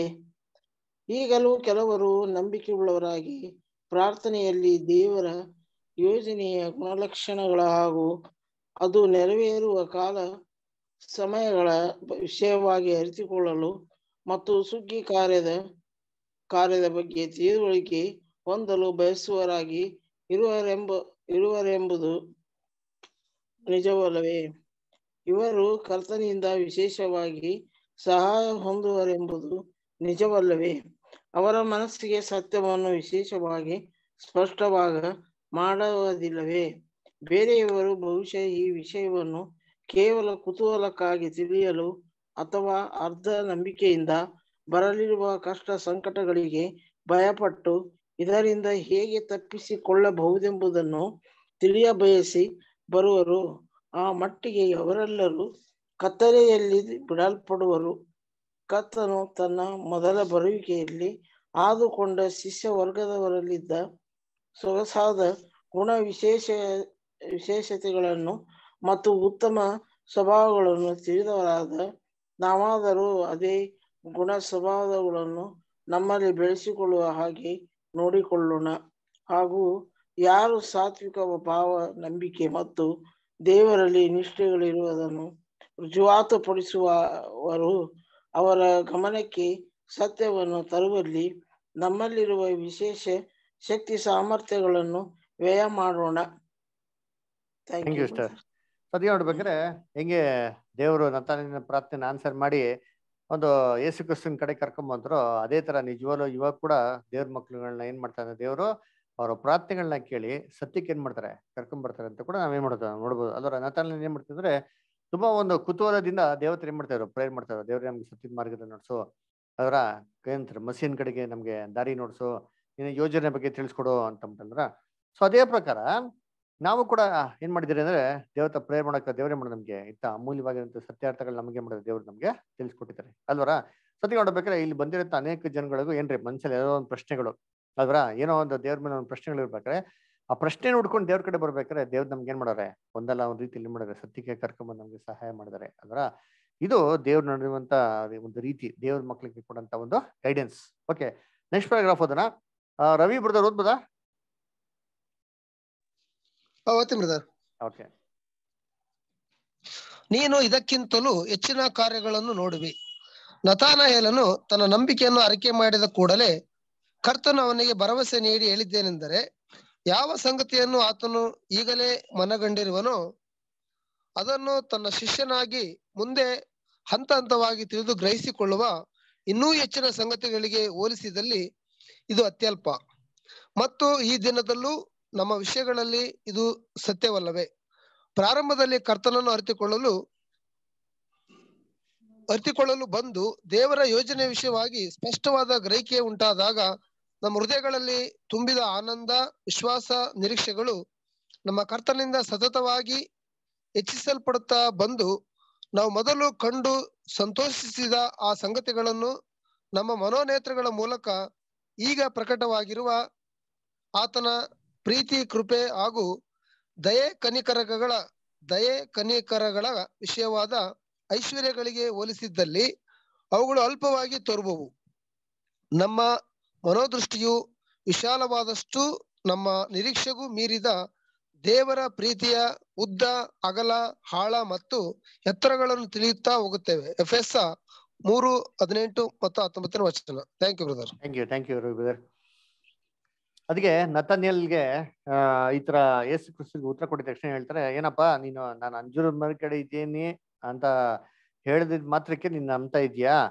ಇದೇನು ದೊಡ್ಡ ವಿಚಾರ ಅಲ್ಲ, ಇದಕ್ಕಿಂತ ದೊಡ್ಡ ದೊಡ್ಡ ವಿಚಾರಗಳು ನೀನ್ ಮಾಡ್ತೀಯಾ, ನೀನ್ ನೋಡ್ತೀಯಾ, ನೀನ್ ಅದನ್ನ ನೀನ್ ಸಾಕ್ಷಿಯಾಗಿರ್ತೀಯ ಅಂತ ಹೇಳ್ಬೇಕಾದ್ರೆ ಇದರ್ಥ ಏನಪ್ಪಾ ಅಂದ್ರೆ ನತಾನ್ಯೇಲ್ ಬಗ್ಗೆ ಅವರು ಹೇಳಿರಂತ ಒಂದು ಪ್ರಾಫೆಸಿನೇ ಇರ್ಬೋದು, ಅಥವಾ ಅವ್ರ ಬಗ್ಗೆ ಕೊಟ್ಟಿರಂತ ದೀರ್ಘ ಒಂದು ದೂರದೃಷ್ಟಿಯಿಂದ ಅವನ್ನ ಕಂಡಿಡಿದಂತ ವಿಚಾರಗಳೇನಿಲ್ಲ, ದೊಡ್ಡದೇನಲ್ಲ. ಅದೇನ್ ಮಾಡ್ತಾರೆ, ಇದಕ್ಕಿಂತ ಅತ್ಯಮೂಲ್ಯವಾಗಿರುವಂತ ಒಂದು ಸತ್ಯಾರ್ಥಗಳನ್ನ ಅವ್ರ ಮುಖಾಂತರ ಇನ್ನ ತಿಳಿಯಪಡಿಸಿ ದೇವ್ರ ಯೋಜನೆಯಲ್ಲಿ ಫುಲ್ ಡೀಟೇಲ್ ಆಗಿರುವಂತ ವಿಚಾರಗಳನ್ನ ತಿಳಿಯಪಡಿಸಿದ್ರೆ ತುಂಬಾ ಗ್ರೇಟರ್ ಆಗಿರುವಂತ ಒಂದು ಕೆಲಸಗಳು ಅಂತ ಹೇಳ್ತಾರೆ. ಅದೇ ತರ ನೋಡ್ರಿ ನಮ್ ಜೀವನದಲ್ಲಿ ಕೂಡ ದೇವ್ರು ನಮ್ಗೆ ಸತ್ಯ ಕರಿಬೇಕಾರೆ ನಮ್ಗೆ ಏನ್ ತಿಳ್ಸ್ಕೊಟ್ಟಿದಾರೋ ಅದಕ್ಕಿಂತ ಇವತ್ತೇನ್ ಮಾಡ್ತಾ ಇದಾರೆ, ಅಧಿಕವಾಗಿರಂತ ಬೆಳಕಿಗೆ ಏನ್ ಮಾಡ್ತಾರೆ ದೇವ್ರು ನಮ್ಗೆ ನಡೆಸ್ತಾ ಇದಾರೆ ಅಲ್ವರ.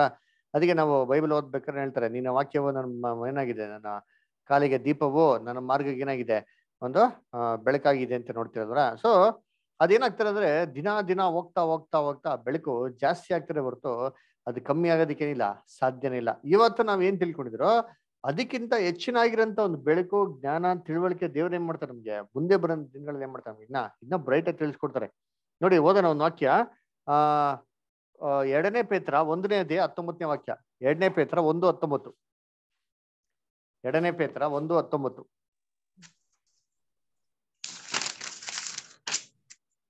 ಇದಲ್ಲದೆ ಪ್ರವಾದನಾ ವಾಕ್ಯವು ನಮಗೆ ಮತ್ತು ದೃಢವಾಗಿದೆ.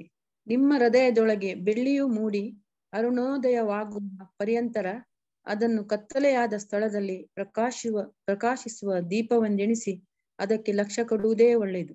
ನೋಡ್ರ, ಏನಂತಾರೆ? ಕತ್ತಲೆಯ ಸ್ಥಳದಲ್ಲಿ ಪ್ರಕಾಶಿಸುವಂತ ದೀಪದಂತ ಎಣಿಸಿ ಅದಕ್ಕೆ ಮಾಡ್ಕೊ ಲಕ್ಷ್ಯ ಕೊಡೋದೇ ಒಳ್ಳೇದು ಅಂತ ಹೇಳ್ತಾರೆ. ಅಂದ್ರೆ ದೇವ್ರ ಮಕ್ಳು ಆದಷ್ಟು ಏನಂತಾರೆ, ಇಲ್ಲಿ ನಮಗೆ ಪ್ರವಾದನೆ ಹೇಳೋದ್ನ ಅದಕ್ಕೆಲ್ಲ ಮುಖ್ಯ. ಅದಕ್ಕಿಂತ ಮುಖ್ಯವಾಗಿರೋಂಥದ್ದು ದೇವರು ಪ್ರವಾದನೆಯಲ್ಲಿ ಏನಂತಾರೆ ಇನ್ನು ಅನೇಕ ವಿಚಾರಗಳನ್ನ ದೇವರೇ ಮಾಡ್ತಾರೆ, ನಮಗೆ ತಿಳಿಪಡಿಸ್ತಾರೆ. ಇವಾಗ ಇದಂತ ಸನ್ನಿವೇಶಗಳ ಬಗ್ಗೆ, ಮುಂದೆ ಆಗುವಂತ ಘಟನೆಗಳ ಬಗ್ಗೆ ಇನ್ನ ಭಯಂಕರವಾದಂತ ವಿಚಾರಗಳನ್ನ ತಿಳಿಪಡಿಸ್ತಾರೆ. ಅದರಲ್ಲಿ ನಾವೇನ್ ಮಾಡ್ಬೇಕು, ಅದಕ್ಕೆ ನಾವೇನ್ ಮಾಡ್ಬೇಕು, ತುಂಬಾ ಸಂತೋಷ ಪಡ್ಬೇಕು. ಅದಕ್ಕೆ ಹೇಳ್ತಾರಲ್ಲ ಯೇಸು ಕ್ರಿಸ್ತು, ಇದಕ್ಕಿಂತ ದೊಡ್ಡ ದೊಡ್ಡ ವಿಚಾರಗಳೇ ಮಾಡ್ತೀನಿ ದೇವ್ರು ನಿಮ್ಗೆ ನೋಡಿಸಿ ಅಂತ ಅನ್ಬೇಕಾರೆ ಏನ್ರಿ, ನಮ್ಮ ಕಣ್ಮುಂದೆ ನಡೀತಿರೋಂಥ ಅನೇಕ ದೊಡ್ಡ ದೊಡ್ಡ ವಿಚಾರಗಳನ್ನ ದೇವ್ರು ಏನ್ ಮಾಡ್ತಾರೆ ನಮ್ಗೆ ಸ್ಪಷ್ಟವಾಗಿ ನೋಡ್ಸಿದ್ದಾರೆ ಅಲ್ವರ. ಅದಕ್ಕೆ ಏನ್ರಿ ಇವೆಲ್ಲ ಏನಕ್ಕಪ್ಪ ಒಂದು ಬ್ಯೂಟಿಫುಲ್ ಸೈನ್ ಅಂತ ಹೇಳ್ಬೇಕಾದ್ರೆ, ನಾವು ಕ್ರಿಸ್ತನ ಒಂದು ಪರೋಷ್ಯ ಮಾತ್ರ ಅಲ್ಲ, ಕ್ರಿಸ್ತನ ಎಫಿಫೀನಿಯ ಕಾಲದಲ್ಲಿ ಏನಾಗಿದ್ರಿ ಇದ್ರಿ ಅನ್ನೋದಕ್ಕೆ ಏನ್ರಿ ಒಂದು ಬ್ಯೂಟಿಫುಲ್ ಸೈನ್. ಎಫಿಫಿಯನ್ ಅಂದ್ರೆ ಯೇಸು ಕ್ರಿಸ್ತನ 2ನೇ ಬರುವಿಕೆಯಲ್ಲಿರಂತ 2ನೇ ಅಂತ.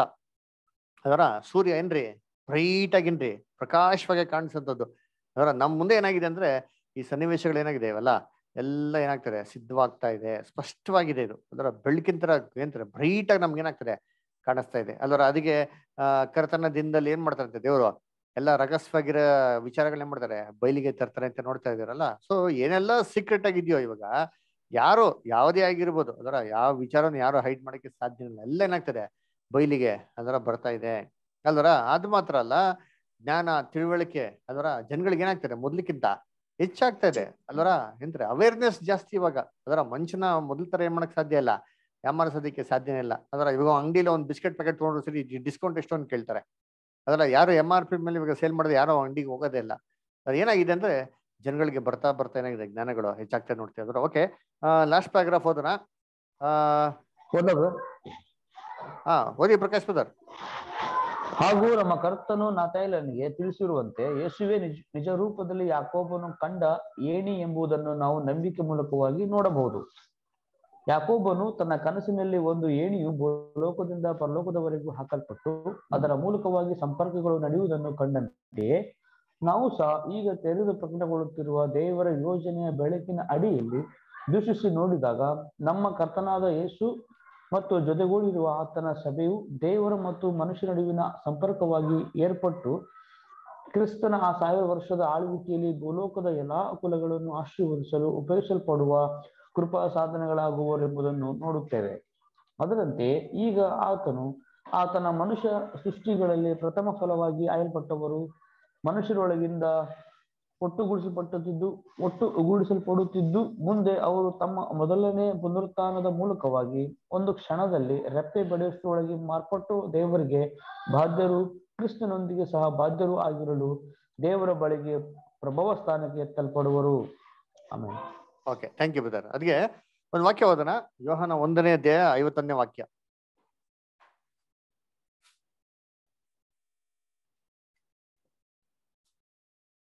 ಎಷ್ಟು ಬ್ರದರ್? ಜಾನ್ 1:51. ಇದಲ್ಲದೆ ಅವನಿಗೆ ನಾನು ನಿಮಗೆ ನಿಜ ನಿಜವಾಗಿ ಹೇಳುತ್ತೇನೆ, ಪರಲೋಕವು ತೆರೆದಿರುವುದನ್ನು ಮನುಷ್ಯ ಕುಮಾರನ ಮೇಲೆ ದೇವದೂತರು ಏರಿ ಹೋಗುತ್ತಾ ಇಳಿದು ಬರುತ್ತಾ ಇರುವುದನ್ನು ನೋಡುವಿರಿ ಎಂದು ಹೇಳಿದನು. Very good, thank you sir. ಅದಕ್ಕೆ ನೋಡ್ಬೇಕಾರೆ ಏನ್ರಿ ಮನುಷ್ಯ ಕುಮಾರನ ಮೇಲೆ ದೇವದೂತರು ಏನಂತಾರೆ ಏರೋದ್ನ ಮತ್ತೆ ಇಳಿಯೋದ್ನ ನಾವ್ ಏನ್ ಮಾಡ್ತೀರಾ ನೋಡ್ತೀರಾ ಅಂತ ಅಲ್ವರ. ದೇವದೂತರು ಆಕ್ಚುಲಿ ಎಲ್ಲಿದ್ದಾರೆ? ಪರಲೋಕದಲ್ಲಿದ್ದಾರ, ಭೂಲೋಕದಲ್ಲಿದ್ದಾರ? ಪರಲೋಕದಲ್ಲಿದ್ದಾರೆ. ಇಲ್ಲ ಹಂಗಾದ್ರೆ ದೇವದೂತರು ಫಸ್ಟ್ ಇಳಿಬೇಕು, ಆಮೇಲೆ ಹತ್ಬೇಕಲ್ವಾ? ಇಲ್ಲಿ ಏಸು ಕ್ರಿಸ್ತ ಉಲ್ಟಾ ಹೇಳ್ತಾವ್ರಲ್ಲ, ಗಮನಿಸಿದ್ರ ವಾಕ್ಯನ? ಏನ್ ಹೇಳ್ತಾರೆ? ಯೇಸು ಕ್ರಿಸ್ತ ಹೇಳ್ತಾರೆ ದೇವದೂತರನ್ನ ಮನುಷ್ಯ ಕುಮಾರನ ಮೇಲೆ ಏರೋದು ಇಳಿಯೋದನ್ನ ನೋಡ್ತೀರಾ ಅಂತಂದ್ರು. ಇದೇನಪ್ಪ ಅರ್ಥ ಅಂತಂದ್ರೆ ಯೇಸು ಕ್ರಿಸ್ತು ಭೂಲೋಕಕ್ಕೂ ಪರಲೋಕಕ್ಕಿರಂತ ಒಂದು ಕಮ್ಯುನಿಕೇಶನ್ ಏಣಿ, ಸಂಪರ್ಕ. ಅದರ ದೇವ್ರಿಗೂ ಮನುಷ್ಯಗೇನಿಲ್ಲ ಒಂದು ಅನ್ಯೋನ್ಯತೆ ಏನೋ ಇರ್ಲಿಲ್ಲ. ಆದ್ರೆ ಈ ಅನ್ಯೋನ್ಯತೆನ ದೇವ್ರು ಯಾರ ಮುಖಾಂತರ ಮಾಡಿದ್ದಾರೆ ಅಂತಂದ್ರೆ ಎಂತಾರೆ ರಕ್ಷಕನಾಗಂತ ಯೇಸು ಕ್ರಿಸ್ತ ಮುಖಾಂತರ ಮಾಡಿದ್ದಾರೆ. ಸರಿ, ಇವ್ರ ಮುಖಾಂತರ ದೇವದೂತರು ಏರಿ ಇಳಿತಾರ ಮೀನಿಂಗು. ಏರೋದು ಇಳಿಯೋದು ಅಂದ್ರೆ ಏನಪ್ಪಾ ಅಂತಂದ್ರೆ ಇವಾಗ ಯೇಸು ಕ್ರಿಸ್ತನ ಮುಖಾಂತರ ಏನ್ರಿ ಫ್ಯೂಚರ್ ಯೇಸು ಕ್ರಿಸ್ತನ ಜೊತೆಗೆ ಆಳ್ವಿಕೆ ಮಾಡೋದಕ್ಕೆ ಒಂದು ಕೂಟನ ಏನ್ ಮಾಡ್ತದೆ ಇವತ್ತು ಆಯ್ಕೆ ಮಾಡ್ತಾ ಇದಾರೆ. ಅವರೆಲ್ಲ ಏನ್ರಿ ದೇವ್ರ ಚಿತ್ತ ಇದ್ರೆ, ದೇವ್ರಿಗೆ ನಂಬಿಕಸ್ಥರಾಗಿದ್ರೆ ಯಾವ ತರ ಶರೀರದಲ್ಲಿ ಇರ್ತಾರೆ? ಆತ್ಮಿಕ ಶರೀರ. ಅವಾಗ ಆತ್ಮಿಕ ಶರೀರ ಅಂತಂದ್ರೆ ಏನ್ರಿ? ದೇವದೂತರುಗಳ ತರ ಅಲ್ರ. ಅವಾಗ ಇಲ್ಲಿಂದ ಭೂಲೋಕದಿಂದ ಹೆವೆನ್ಲಿ ಸಲ್ವೇಷನ್ಗೆ ಸೆಲೆಕ್ಷನ್ ಆಗಿ ದೇವ್ರೇನ್ ಮಾಡ್ತಾರೆ? ಭೂಲೋಕದಿಂದ ಅವ್ರನ್ನ ಪರಲೋಕಕ್ಕೆ ಕರ್ಕೊಂತಾರೆ. ಇವರೇ ಏನಾಗೋದು? ಕ್ರಿಸ್ತನ ಎರಡನೇ ಬರುವಿಕೆಯಲ್ಲಿ ಅವ್ರ ಸಂಗಡ ಭೂಲೋಕದಲ್ಲಿ ಏನ್ ಮಾಡೋದವ್ರು? ಅವರು ಆಳ್ವಿಕೆ ಮಾಡೋದು. ಕ್ರಿಸ್ತನ ಎರಡನೇ ಬರುವಿಕೆಯಲ್ಲಿ ಅದಕ್ಕೆ ನೋಡ್ಬೇಕಾರೆ ಯೇಸು ಕ್ರಿಸ್ತನ ಮುಖಾಂತರ ದೂತರುಗಳು ಏರೋದು ಇಳಿಯೋದನ್ನ ನೋಡೋದು ಅಂತ ಹೇಳ್ತಾರೆ ಅಲ್ಲರ. ಇವಾಗ ಇನ್ನೊಂದು ಏನು ಅಂತಂದ್ರೆ ಎಲ್ಲರಿಗೂ ಏನು ಡೌಟ್ ಅಂದ್ರೆ, ದೂತರು ಮಿಸ್ಟೇಕ್ ಮಾಡ್ಬಾರ್ದು ಅವರ. ದೂತರು ಏನ್ ಮಾಡ್ಬಾರ್ದು? ಅವ್ರು ತಪ್ಪೇ ಮಾಡ್ಬಾರ್ದು ಅಲ್ಲರ. ಇವಾಗ ಬೈಬಲ್ ಅಲ್ಲಿ ಸಾಮಾನ್ಯವಾಗಿ ದೂತರು ಅಂತಂದ್ರೆ ಯಾರಿಗೆ ಹೇಳ್ತಾರೆ ಬೈಬಲ್ ನ ದೂತರು ಅಂತ? ದೇವದಾಸರಿಗೆ, ದೇವ ಜನರಿಗೆ. ಕರೆಕ್ಟ್, ದೇವ್ರ ಜನರಿಗೂ ಹೇಳ್ತಾರೆ, ಆಮೇಲೆ ದೇವದಾಸರಿಗೂ ಹೇಳ್ತಾರೆ. ಆಮೇಲೆ ರಾಜನ್ ಒಂದು ವರದಿ ಮುಟ್ಟಿಸಕ್ಕಿರ್ತಾರಲ್ರಿ ಸೇವಕರು, ಅವ್ರಿಗೆ ದೂತರ ಅಂತಾರ. Very good. ರಾಜನ ಸಂದೇಶನ ಮುಟ್ಟಿಸೋದಕ್ಕೆ ವ್ಯಕ್ತಿಗಳಿಗೂ ದೂತರು ಅಂತ ಹೇಳ್ತಾರೆ. ಗುಡ್. ಆಮೇಲೆ ಸಂತರುಗಳಿಗೆ, ಸಂತರುಗಳು, ಸೈಂಟ್ಸ್. ಅದರ ಯಾರು sister? ಆಂಟೋನಿಯರ, ಜೇವಿಯರ? According to Bible. Very good. According to Bible, correct ಅದರ. ಫಸ್ಟ್ ಕೊರಿಂಥಿಯನ್ಸ್ ಫಸ್ಟ್ ಚಾಪ್ಟರ್ ಹೇಳ್ತಾರಲ್ಲ, ಫಸ್ಟ್ ವರ್ಸ್ ಅಲ್ಲಿ ಅದರ ಏನ್ರಿ? ಕಾಲ್ to B sanctified in Christ. ಇವರೆಲ್ಲ ಏನ್ರಿ? ಅದರ ದೇವದೂತರು. ನಾವೆಲ್ಲ ನಮ್ಮನ್ನೆಲ್ಲ ಕರೆದಿರೋದು ಏನಕ್ಕೆ? ದೇವ್ರು ಏನಾಗದಕ್ಕೆ ಕರೆದಿದ್ದಾರೆ? ಸೈಂಟ್ಸ್ ಆಗಿ ಕರೆದವ್ರೆ ಅಲ್ವರ. ಸೊ ಅದೇ ತರ ಏನ್ರಿ ಇನ್ಯಾರ್ದು ದೂತರನ್ನ ಕರೀತಾರೆ? ಇನ್ಯಾರು ದೂತರನ್ನ ಕರೀತಾರಪ್ಪ? 7 ಸಭೆ ದೂತರು. 7 ಸಭೆ ದೂತರುಗಳು. ಆಮೇಲೆ ಬೇಬೀಸ್. ಯಾರು? ಬಿದ್ದೋಗಿರೋ ದೂತರುಗಳು. Very good. ಬಿದ್ದೋಗಿರೋ ದೂತರುಗಳು, ಅವರು ದೂತ್ರೆ. ಗುಡ್. ಆಮೇಲೆ ಬ್ರದರ್ ರಜಲ್ ಅವರು 7ನೇ ದೂತರ. ಇಲ್ಲ, ಕರೆಕ್ಟ್. ಅವ್ರು ಬ್ರದರ್ ಹೆಸರು 7ನೇ ದೂತರು. ಪ್ರಕಾಶ್ ಹೇಳಿದ್ರಲ್ಲ, ಏನ್ ಹೇಳಿದ್ರೆ? ಪ್ರವಾದಿಗಳು ಸಹ ದೂತರು ಅಂತ ಕೇಳ್ತಾರೆ. Very good. ಅದರ ಬೈಬಲ್ ನಲ್ಲಿ ದೂತ ಅಂತ ಹೇಳ್ಬೇಕಾದ್ರೆ ಪ್ರೈಮರಿಯಾಗಿ ಯೂಸ್ ಮಾಡಂತ ಟರ್ಮ್ ಅದು ಯಾರಿಗೆ ಅಂದ್ರೆ ಏಂಜಲ್ಸ್. ಲಿಟರಲ್ ಆಗಿ ಪರಲೋಕದಲ್ಲಿರುವಂತ ದೇವದೂತರು ಅವ್ರಿಗೆ ಏನ್ ಮಾಡೋದು? ಫಸ್ಟ್ ಟರ್ಮ್ ನ ಯೂಸ್ ಮಾಡೋದು ಅಲ್ವರ. ಸರಿ ನೋಡಿ, ನೀವು ಇಷ್ಟೊಂದು ಕಮೆಂಟ್ಸ್ ಕೊಟ್ರಿ ಅದರ. Very good. ಇಷ್ಟೊಂದು ಜನ ದೂತರುಗಳ ಬಗ್ಗೆ ಎಕ್ಸಾಂಪಲ್ ಕೊಟ್ರಿ ಅದರ. ದೇವದೂತರು ಇದ್ದಾರೆ, ಬಿದ್ದೋಗಿರೋ ದೂತರು ಇದ್ದಾರೆ, ಆಮೇಲೆ ಏನ್ರಿ ಮನುಷ್ಯನ ದೂತರು ಅಂತ ಕರೆದಿದ್ದಾರೆ ಅದರ. ರಾಜನ ಒಂದು ಸಂದೇಶ ತಗೊಂಡೋಗಂತ ಕೂಡ ಏನಾಗಿದೆ? ದೂತರಾಗಿದ್ದಾರೆ. ಸಭೆ ಏನಾಗಿದ್ರೆ? ದೂತರಾಗಿದ್ದಾರೆ ಅದರ. ಸರಿ, ಇಷ್ಟೊಂದು ಆಂಗಲ್ ಅಲ್ಲಿ, ಇಷ್ಟೊಂದು ದೃಷ್ಟಿಯಲ್ಲಿ ನೋಡಿದಂತ ದೂತರುಗಳಲ್ಲಿ ಯಾವ ದೂತ ತಪ್ಪು ಮಾಡಕ್ಕೆ ಸಾಧ್ಯನೇ ಇಲ್ಲ. ಇಷ್ಟು ಕ್ಯಾಟಗರಿಯಲ್ಲಿ ಯಾವ ದೂತರುಗಳು ತಪ್ಪೇ ಮಾಡಕ್ ಸಾಧ್ಯ ಇಲ್ಲ? ಯೇಸು ಕ್ರಿಸ್ತು. ಆಮೇಲೆ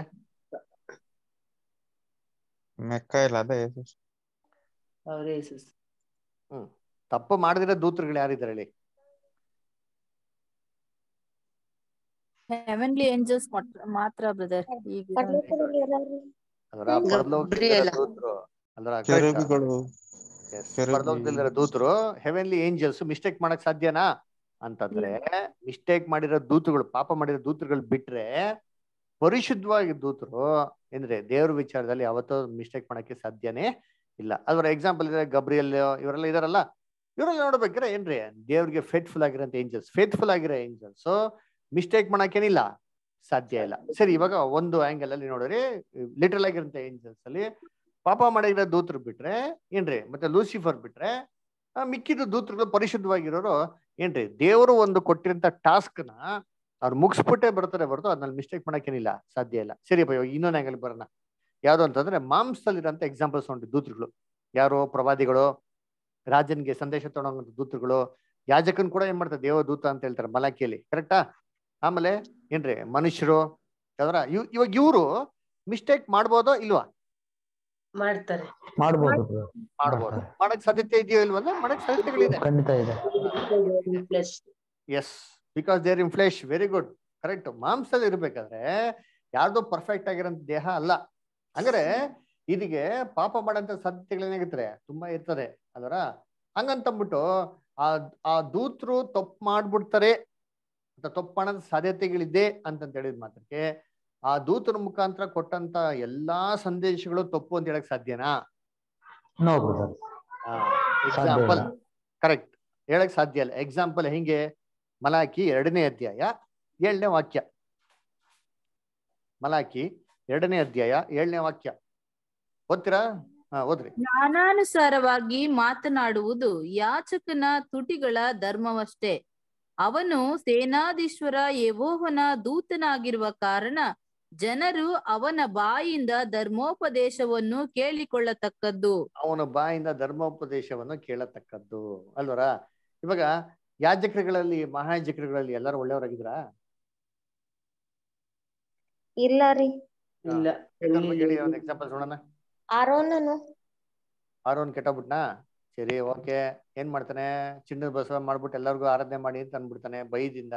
ಸರಿ, ಓಕೆ, ಗುಡ್. ನೆಕ್ಸ್ಟ್ ಮೋಸೆ. ಮೋಸೆ ಮೋಸೆ ಯಾಜಕನಾ? ಯಾರು ಯಾಜಕ ಹೇಳ್ರಿ? ಏನಪ್ಪಾ ನಿಮ್ಗೆ ಒಬ್ರು ಗೊತ್ತಿಲ್ಲ ಯಾಜಕರು? ಏಲಿ ಅಲ್ಲರ ಒಳ್ಳೆಯವನ ಕೆಟ್ಟವನ? ಅವ್ರ ಮಕ್ಕಳಿಗೆ ಸರಿಯಾದ ಒಳ್ಳೆ ವ್ಯಕ್ತಿನೇ ಬ್ರದರ್, ಆದ್ರೆ ಮಕ್ಕಳ ವಿಷಯದಲ್ಲಿ ಅವರು ಗದರಿಸ್ತಿಲ್ಲ. ಮಕ್ಳ ತಪ್ಪಣ ವಿಚಾರದಲ್ಲಿ ಮಕ್ಳನ್ನ ಏನ್ ಮಾಡ್ಲಿಲ್ಲ, ಗದರಿಸ್ಲಿಲ್ಲ.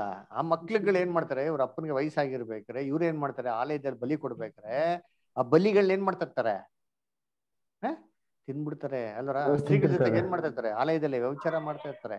ಅದರ ಕಾಣಿಕೆ ದುಡ್ಡು ಏನ್ ಮಾಡ್ತಾರೆ, ಕಳ್ತನ ಮಾಡ್ತಾ ಇರ್ತಾರೆ. ಇದೆಲ್ಲ ಗೊತ್ತಿದ್ದು ಏಲಿ ಏನ್ ಮಾಡ್ತಾನೆ, ಕಣ್ಮುಚ್ಕೊಂಡ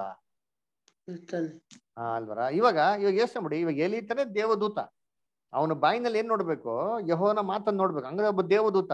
ಹಂಗಾರೆ ಅವ್ನ್ ಮಿಸ್ಟೇಕ್ ಮಾಡಿದ್ಗೆ ಏನ್ರಿ ದೇವದೂತರೆಲ್ಲ ತಪ್ಪು ಅಂತ ಹೇಳಕ್ ಸಾಧ್ಯನಾ?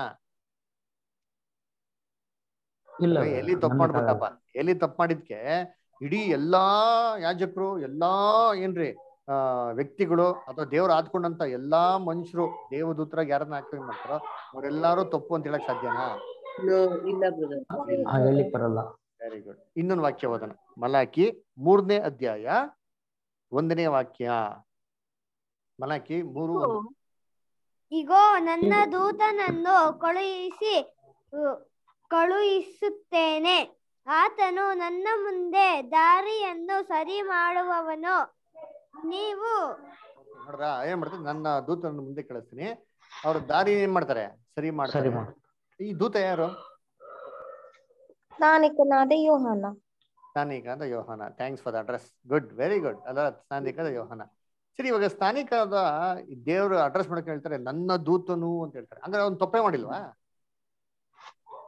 ಸ್ನಾನಿಕನಾದ ಯೋಹಾನ ತಪ್ಪು ಮಾಡಿದ್ರ ಇಲ್ವಾ? ಮಾಡಿದ್ದಾರೆ. ಏನ್ ಮಾಡಿದ್ರು?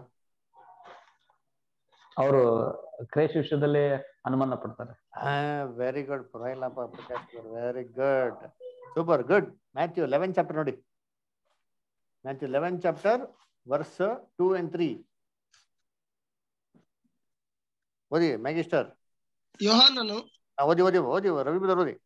ಯೋಹಾನನು ಕ್ರಿಸ್ತನ ಕಾರ್ಯಗಳ ಸುದ್ದಿಯನ್ನು ಸೆರೆಮನೆಯಲ್ಲಿ ಕೇಳಿ ಆತನ ಬಳಿಗೆ ಶಿಷ್ಯರನ್ನು ಕಳುಹಿಸಿ, ಬರಬೇಕಾದವನು ನೀನೋ, ನಾವು ಬೇರೊಬ್ಬರ ದಾರಿಯನ್ನು ನೋಡಬೇಕೋ ಎಂದು ಕೇಳಿಸಿದನು.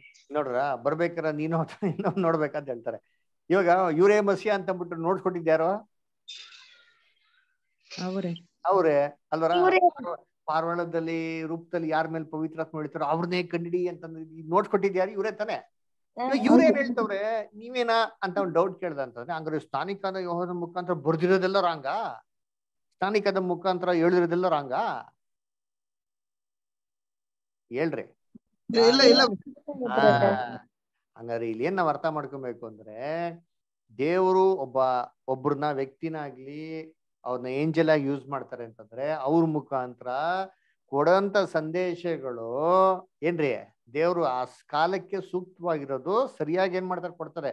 ಆದ್ರೆ ಅವರು ಬಲಹೀನತೆಗಳಿಂದ ಏನ್ರಿ ಅವ್ರಿಗಿರಂತ ಏನ್ರಿ ಅನೇಕ ಒಂದು ಇಂಪರ್ಫೆಕ್ಷನ್ಸ್ ಗಳಿಂದ ಅವ್ರು ಕೆಲವೊಂದು ಏನ್ರಿ ಎಡವು ಬಿಡ್ಬೇಕಾದ್ರೆ ಅದು ಯಾರ ಚಿತ್ತ ಅಲ್ಲ, ಅದು ದೇವ್ ಚಿತ್ತ ಅಲ್ಲ. ಆದ್ರೆ ದೇವ್ರು ಏನ್ ಮಾಡ್ತಾರೆ, ಅದನ್ನ ಒಳ್ಳೇದ್ಗಾಗಿ ಏನ್ ಮಾಡ್ತಾರೆ, ಮಾರ್ಪಾಡು ಮಾಡ್ತಾರೆ. ಕರೆಕ್ಟಾ? ನೋಡಿ, ಇವಾಗ ಈ ಸನ್ನಿವೇಶದಲ್ಲಿ ಏನ್ ಒಳ್ಳೇದ್ಗಾಗಿ ಮಾರ್ಪಾಡು ಮಾಡಿದ್ರು? ಇವಾಗ ಸ್ಥಾನಿಕ ನನಗೆ ಅವ್ರೇನಾಗ್ಬಿಡ್ತಾವ ಜೈಲಲ್ಲಿ ಇದ್ದಾರೆ ಅದರ ನೀನೇನ ಮಸಿಯ ಅಂತ ಯಾಕೆ ಕೇಳಿದ್ರು? ಅವ್ರನ್ನ ಬಿಡಿಸ್ಕೊಂಡ್ ಬರ್ಲಿಲ್ಲ ಅಲ್ರಿ ಅದಕ್ಕೆ. ಜೈಲ್ಗೆ ಬರ್ಲಿಲ್ವಲ್ಲ ಬೇಲ್ ಕೊಡಕ್ಕೆ, ಧೈರ್ಯವಾಗಿ ಹೋಗ್ಬಿಟ್ರು ನಾವು ಓಟ ತಿನ್ಬಿಡು ಅಂತೀನಿ. ಯಾಕೆ ನಮ್ಮ ಅಣ್ಣ ನಮ್ಮ ತಮ್ಮ ಅವರೇ ಬತ್ತನ್ ಬಿಡಪ್ಪ ಜೈಲ್ ಅಂದ್ಬಿಟ್ಟು ಇವ್ರು ಬರ್ಲೇ ಇಲ್ವಲ್ಲ. ಇದಕ್ಕೇನಾಗ್ಬಿಡ್ತು ಇವ್ರಿಗೆ, ಹೋಗಿ ಕರ್ಕೊಂಬ ಹೋಗಪ್ಪ ಇವ್ರೇನ ಏನು ಅಂತಂದ್ಬಿಟ್ಟು ಅಲ್ವರ. ಅವಾಗ ಯೇಸು ಕ್ರಿಸ್ತ ಏನಂತಾರೆ? ಕುರುಡರಿಗೆ ಕಣ್ಣು ಬರುವುದು, ಕುಂಟರಿಗೆ ಕಾಲು ಬರುವುದು. ಇಷ್ಟು ನೋಡು, ಅಷ್ಟು ನೋಡ್ಬಿಟ್ಟು ನೀನ್ ತಿಳ್ಕೊ ಅಂತ ಹೇಳ್ತಾರೆ ಹೊರತು ಕ್ರೈಸ್ಟ್ ಹೋಗ್ಲೂ ಇಲ್ಲ ಅಲ್ವರ. ಸೊ ಇದ್ರಲ್ಲಿ ನಮ್ಗೆ ಏನಪ್ಪ ಗೊತ್ತಾಗ್ತದೆ ಅಂದ್ರೆ, ಕೆಲವೊಂದು ಸನ್ನಿವೇಶಗಳನ್ನ ದೇವ್ರ ಏನ್ ಮಾಡ್ತಾರೆ ಒಳ್ಳೇದ್ಗಾಗಿ ಮಾರ್ಪಾಡು ಮಾಡ್ತಾರೆ ಅಂದ್ರೆ. ಅದೇ ತರ ಏಂಜಲ್ಸ್ ಮಿಸ್ಟೇಕ್ ಮಾಡಕ್ಕೆ ಇಲ್ಲ ಅಂತ ಹೇಳಂಗಿಲ್ಲ. ಯಾವುದು ಹ್ಯೂಮನ್ ಏಂಜಲ್ಸ್ ಅದರ ಹ್ಯೂಮನ್ ಏಂಜಲ್ಸ್ ನ ದೇವ್ರು ಯೂಸ್ ಮಾಡ್ಬೇಕಾರೆ ಅವ್ರ ಮುಖಾಂತರ ಏನಾಗ್ತಾರೆ ಅನೇಕ ವಿಚಾರಗಳು ಅದರ ಎಡುಬಿಳೆ ಅಂತ ಸಾಧ್ಯತೆಗಳು ಏನಾಗ್ತಾರೆ ಆಗ್ತಾರೆ. ಅದರ ಹಂಗಂತ ಅಂದ್ಬಿಟ್ಟು ನಮ್ಮ ಮಾತ್ರಕ್ಕೆ ಅವ್ರ ಮುಖಾಂತರ ಬಂದಿರೋಂಥ ಎಲ್ಲಾನು ನಾವು ತಪ್ಪು ಅಂತ ಹೇಳಕ್ ಸಾಧ್ಯನಾ ಅಂದ್ರೆ ಡೆಫಿನೆಟ್ ಆಗಿ ಏನಿಲ್ಲ, ಸಾಧ್ಯ ಇಲ್ಲ. ಅರ್ಥ ಆಯ್ತಾ? ಅದಕ್ಕೆ ಇವಾಗ ಪೀಟರ್ ಒಬ್ಬ ಏಂಜಲ್ ಇಲ್ವಾ? ಅಪೋಸ್ಟಲ್ ಪೀಟರ್ ಏಂಜಲ್ ಹೌದೋ ಇಲ್ವಾ? ಏಂಜಲ್ ಅಲ್ಲರ. ಅವ್ರಿಗೆ 2 ಬಿಗಿದ್ ಕೈ ಕೊಟ್ಟೋದ್ರು. ಆ ಬಿಗಿದ್ ಕೈ ನಮ್ ಕೈಲಂತೂ ಕೊಡ್ಲಿಲ್ಲ ಅವರು ಅಲ್ಲರ. ಏನಂತಾರೆ, ಯಹೂದ್ಯರ್ಗ ಒಂದ್ ದ್ವಾರ ಓಪನ್ ಮಾಡಿದ್ರು, ಅನ್ಯ ಜನರಿಗೆ ಒಂದ್ ದ್ವಾರ ಓಪನ್ ಮಾಡಿದ್ರು. ಅದರ ಕೀ ಕೊಟ್ಬಿಟ್ಟು ಹೋದವ್ರು ಏನ್ ಮಾಡ್ಬಿಟ್ರು, 3 ಸತಿ ಯೇಸು ಕ್ರಿಸ್ತನ್ ಏನ್ ಮಾಡಿದ್ರು, ಹಿಂಗ ಕಳ್ಸಿದ್ರು. ಯೇಸು ಕ್ರಿಸ್ತನ್ಗೆ ಸಾಯ್ಬೇಡ ಅಂತ ಹೇಳಿದ್ರು. ಯೇಸು ಕ್ರಿಸ್ತನ್ ದೇವ್ರ ಯೋಜನೆಗೆ ವಿರುದ್ಧವಾಗಿನೇ ಮಾತಾಡಿದ್ರು. ಹಂಗಂತಂದ್ಬಿಟ್ಟು ಅವ್ರ ಮುಖಾಂತರ ನುಡ್ದಿದ್ದೆಲ್ಲ ರಾಂಗ ಇಲ್ಲಲ್ಲ. ಅದ್ ಸರಿಯಪ್ಪ, ಪವಿತ್ರಾತ್ಮ ಬಂದಿರ್ಲ ಬದ ಪವಿತ್ರಾತ್ಮ ಬಂದ್ಮೇಲೆ ಮಿಸ್ಟೇಕ್ ಮಾಡ್ಬಾರ್ದಲ್ಲ ಅಂತಂದ್ರೆ, ಪವಿತ್ರಾತ್ಮ ಬಂದ್ಮೇಲೆ ಮಿಸ್ಟೇಕ್ ಮಾಡಿದ್ರ ಇಲ್ವಾ ಅಪೊಸ್ತಲ ಪೀಟರ್? ಹೌದ್ರಿ ಹೌದ್ರಿ. ಏನ್ ಮಾಡಿದ್ರು? ಅದೇ ಯಹೂದ್ಯರು ಸುನ್ನತಿ ಇಲ್ಲದವರು, ಸುನ್ನತಿ ಇದ್ದವ್ರು ಅನ್ಯರಿದ್ದಾರೆ. Very good. ಆ ವಿಷಯದಲ್ಲಿ ವೆರಿ ಗುಡ್. ಗಲಾತ್ಯರಲ್ಲಿ ಏನ್ರಿ ಊಟ ಮಾಡ್ಬೇಕಾದ್ರೆ ಸುನ್ನತಿ ಇಲ್ಲೋರ್ ಜೊತೆ ಊಟ ಮಾಡ್ತಾ ಇರ್ತಾರೆ. ಅಪೊಸ್ತಲ ಪೌಲು ಸುನ್ನತಿಯವ್ರ ಜೊತೆಗೆ ಬರೀ ಟಕ್ ಅಂತ ಏನ್ ಮಾಡ್ತಾರೆ, ಎದ್ದು ನಿಂತ್ಬಿಡ್ತಾರೆ ಅಲ್ವರ. ಅವ್ರ ಕಡೆ ಹೋಗ್ಬಿಡ್ತಾರೆ. ಅವಾಗ ಏನ್ ಮಾಡ್ತಾರೆ, ಖಂಡಿಸ್ತೀನಿ ಎಲ್ಲಾರ ಮುಂದೆ. ನೋಡ್ರ ಸೂಪರ್ ಎಕ್ಸಾಂಪಲ್. ಅಂದ್ರೆ ಹ್ಯೂಮನ್ ವೀಕ್ನೆಸಸ್ ಗಳಿಂದ ಮಿಸ್ಟೇಕ್ಸ್ ಆಗಂತ ಸಾಧ್ಯತೆಗಳಿಂದ, ಆದ್ರೆ ಅದು ದೇವ್ರ ಯೋಜನೆಗೆ ಯಾವುದೇ ಕಾರಣಕ್ಕೆ ಏನಾಗಲ್ಲ, ಅಡ್ಡಿ ಬರಲ್ಲ. ಅರ್ಥ ಆಯ್ತಾ? ಇದನ್ನೆಲ್ಲ ದೇವ್ರು ಏನ್ ಮಾಡ್ತಾರೆ, ಒಳ್ಳೇದ್ಗಾಗಿ ಏನ್ ಮಾಡ್ತಾರೆ ಉಪಯೋಗಿಸ್ಕೊಂತಾರೆ. ಅದಾಗಿದ್ದ ಸಿಚುವೇಶನ್ ಒಳ್ಳೇದ್ಗೆ. ಅವಾಗ ಏನ್ ಮಾಡ್ತಾರೆ, ಸಭೆಯಲ್ಲಿ ಏನ್ ಮಾಡಿದ್ರು, ಎಲ್ಲ ಸೇರ್ಬಿಟ್ಟು ಒಟ್ಟಿಗೆ ಸೇರ್ಬಿಟ್ಟು ಒಂದ್ ನಿರ್ಧಾರ ಏನ್ ಮಾಡಿದ್ರು, ನಾವು ಈ ಮೇಲಿನ ಅನ್ಯ ಜನ ಗೊತ್ತೆ ಹೇಗಿರ್ಬೇಕು ಅಲ್ವರ.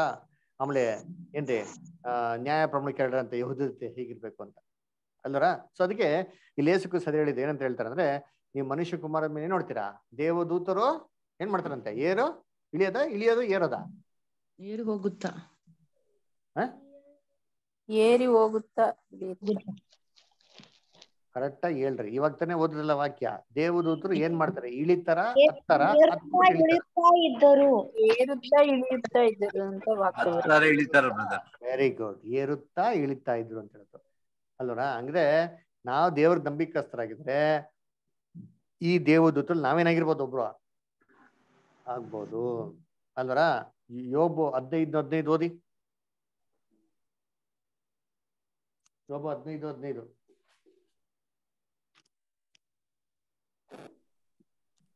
ಆಹಾ, ತನ್ನ ದೂತರಲ್ಲಿಯೂ ಆತನು ನಂಬಿಕೆ ಇಡುವುದಿಲ್ಲ, ಆಕಾಶವು ಆತನ ದೃಷ್ಟಿಯಲ್ಲಿ ನಿರ್ಮಲವಾಗಿರದು.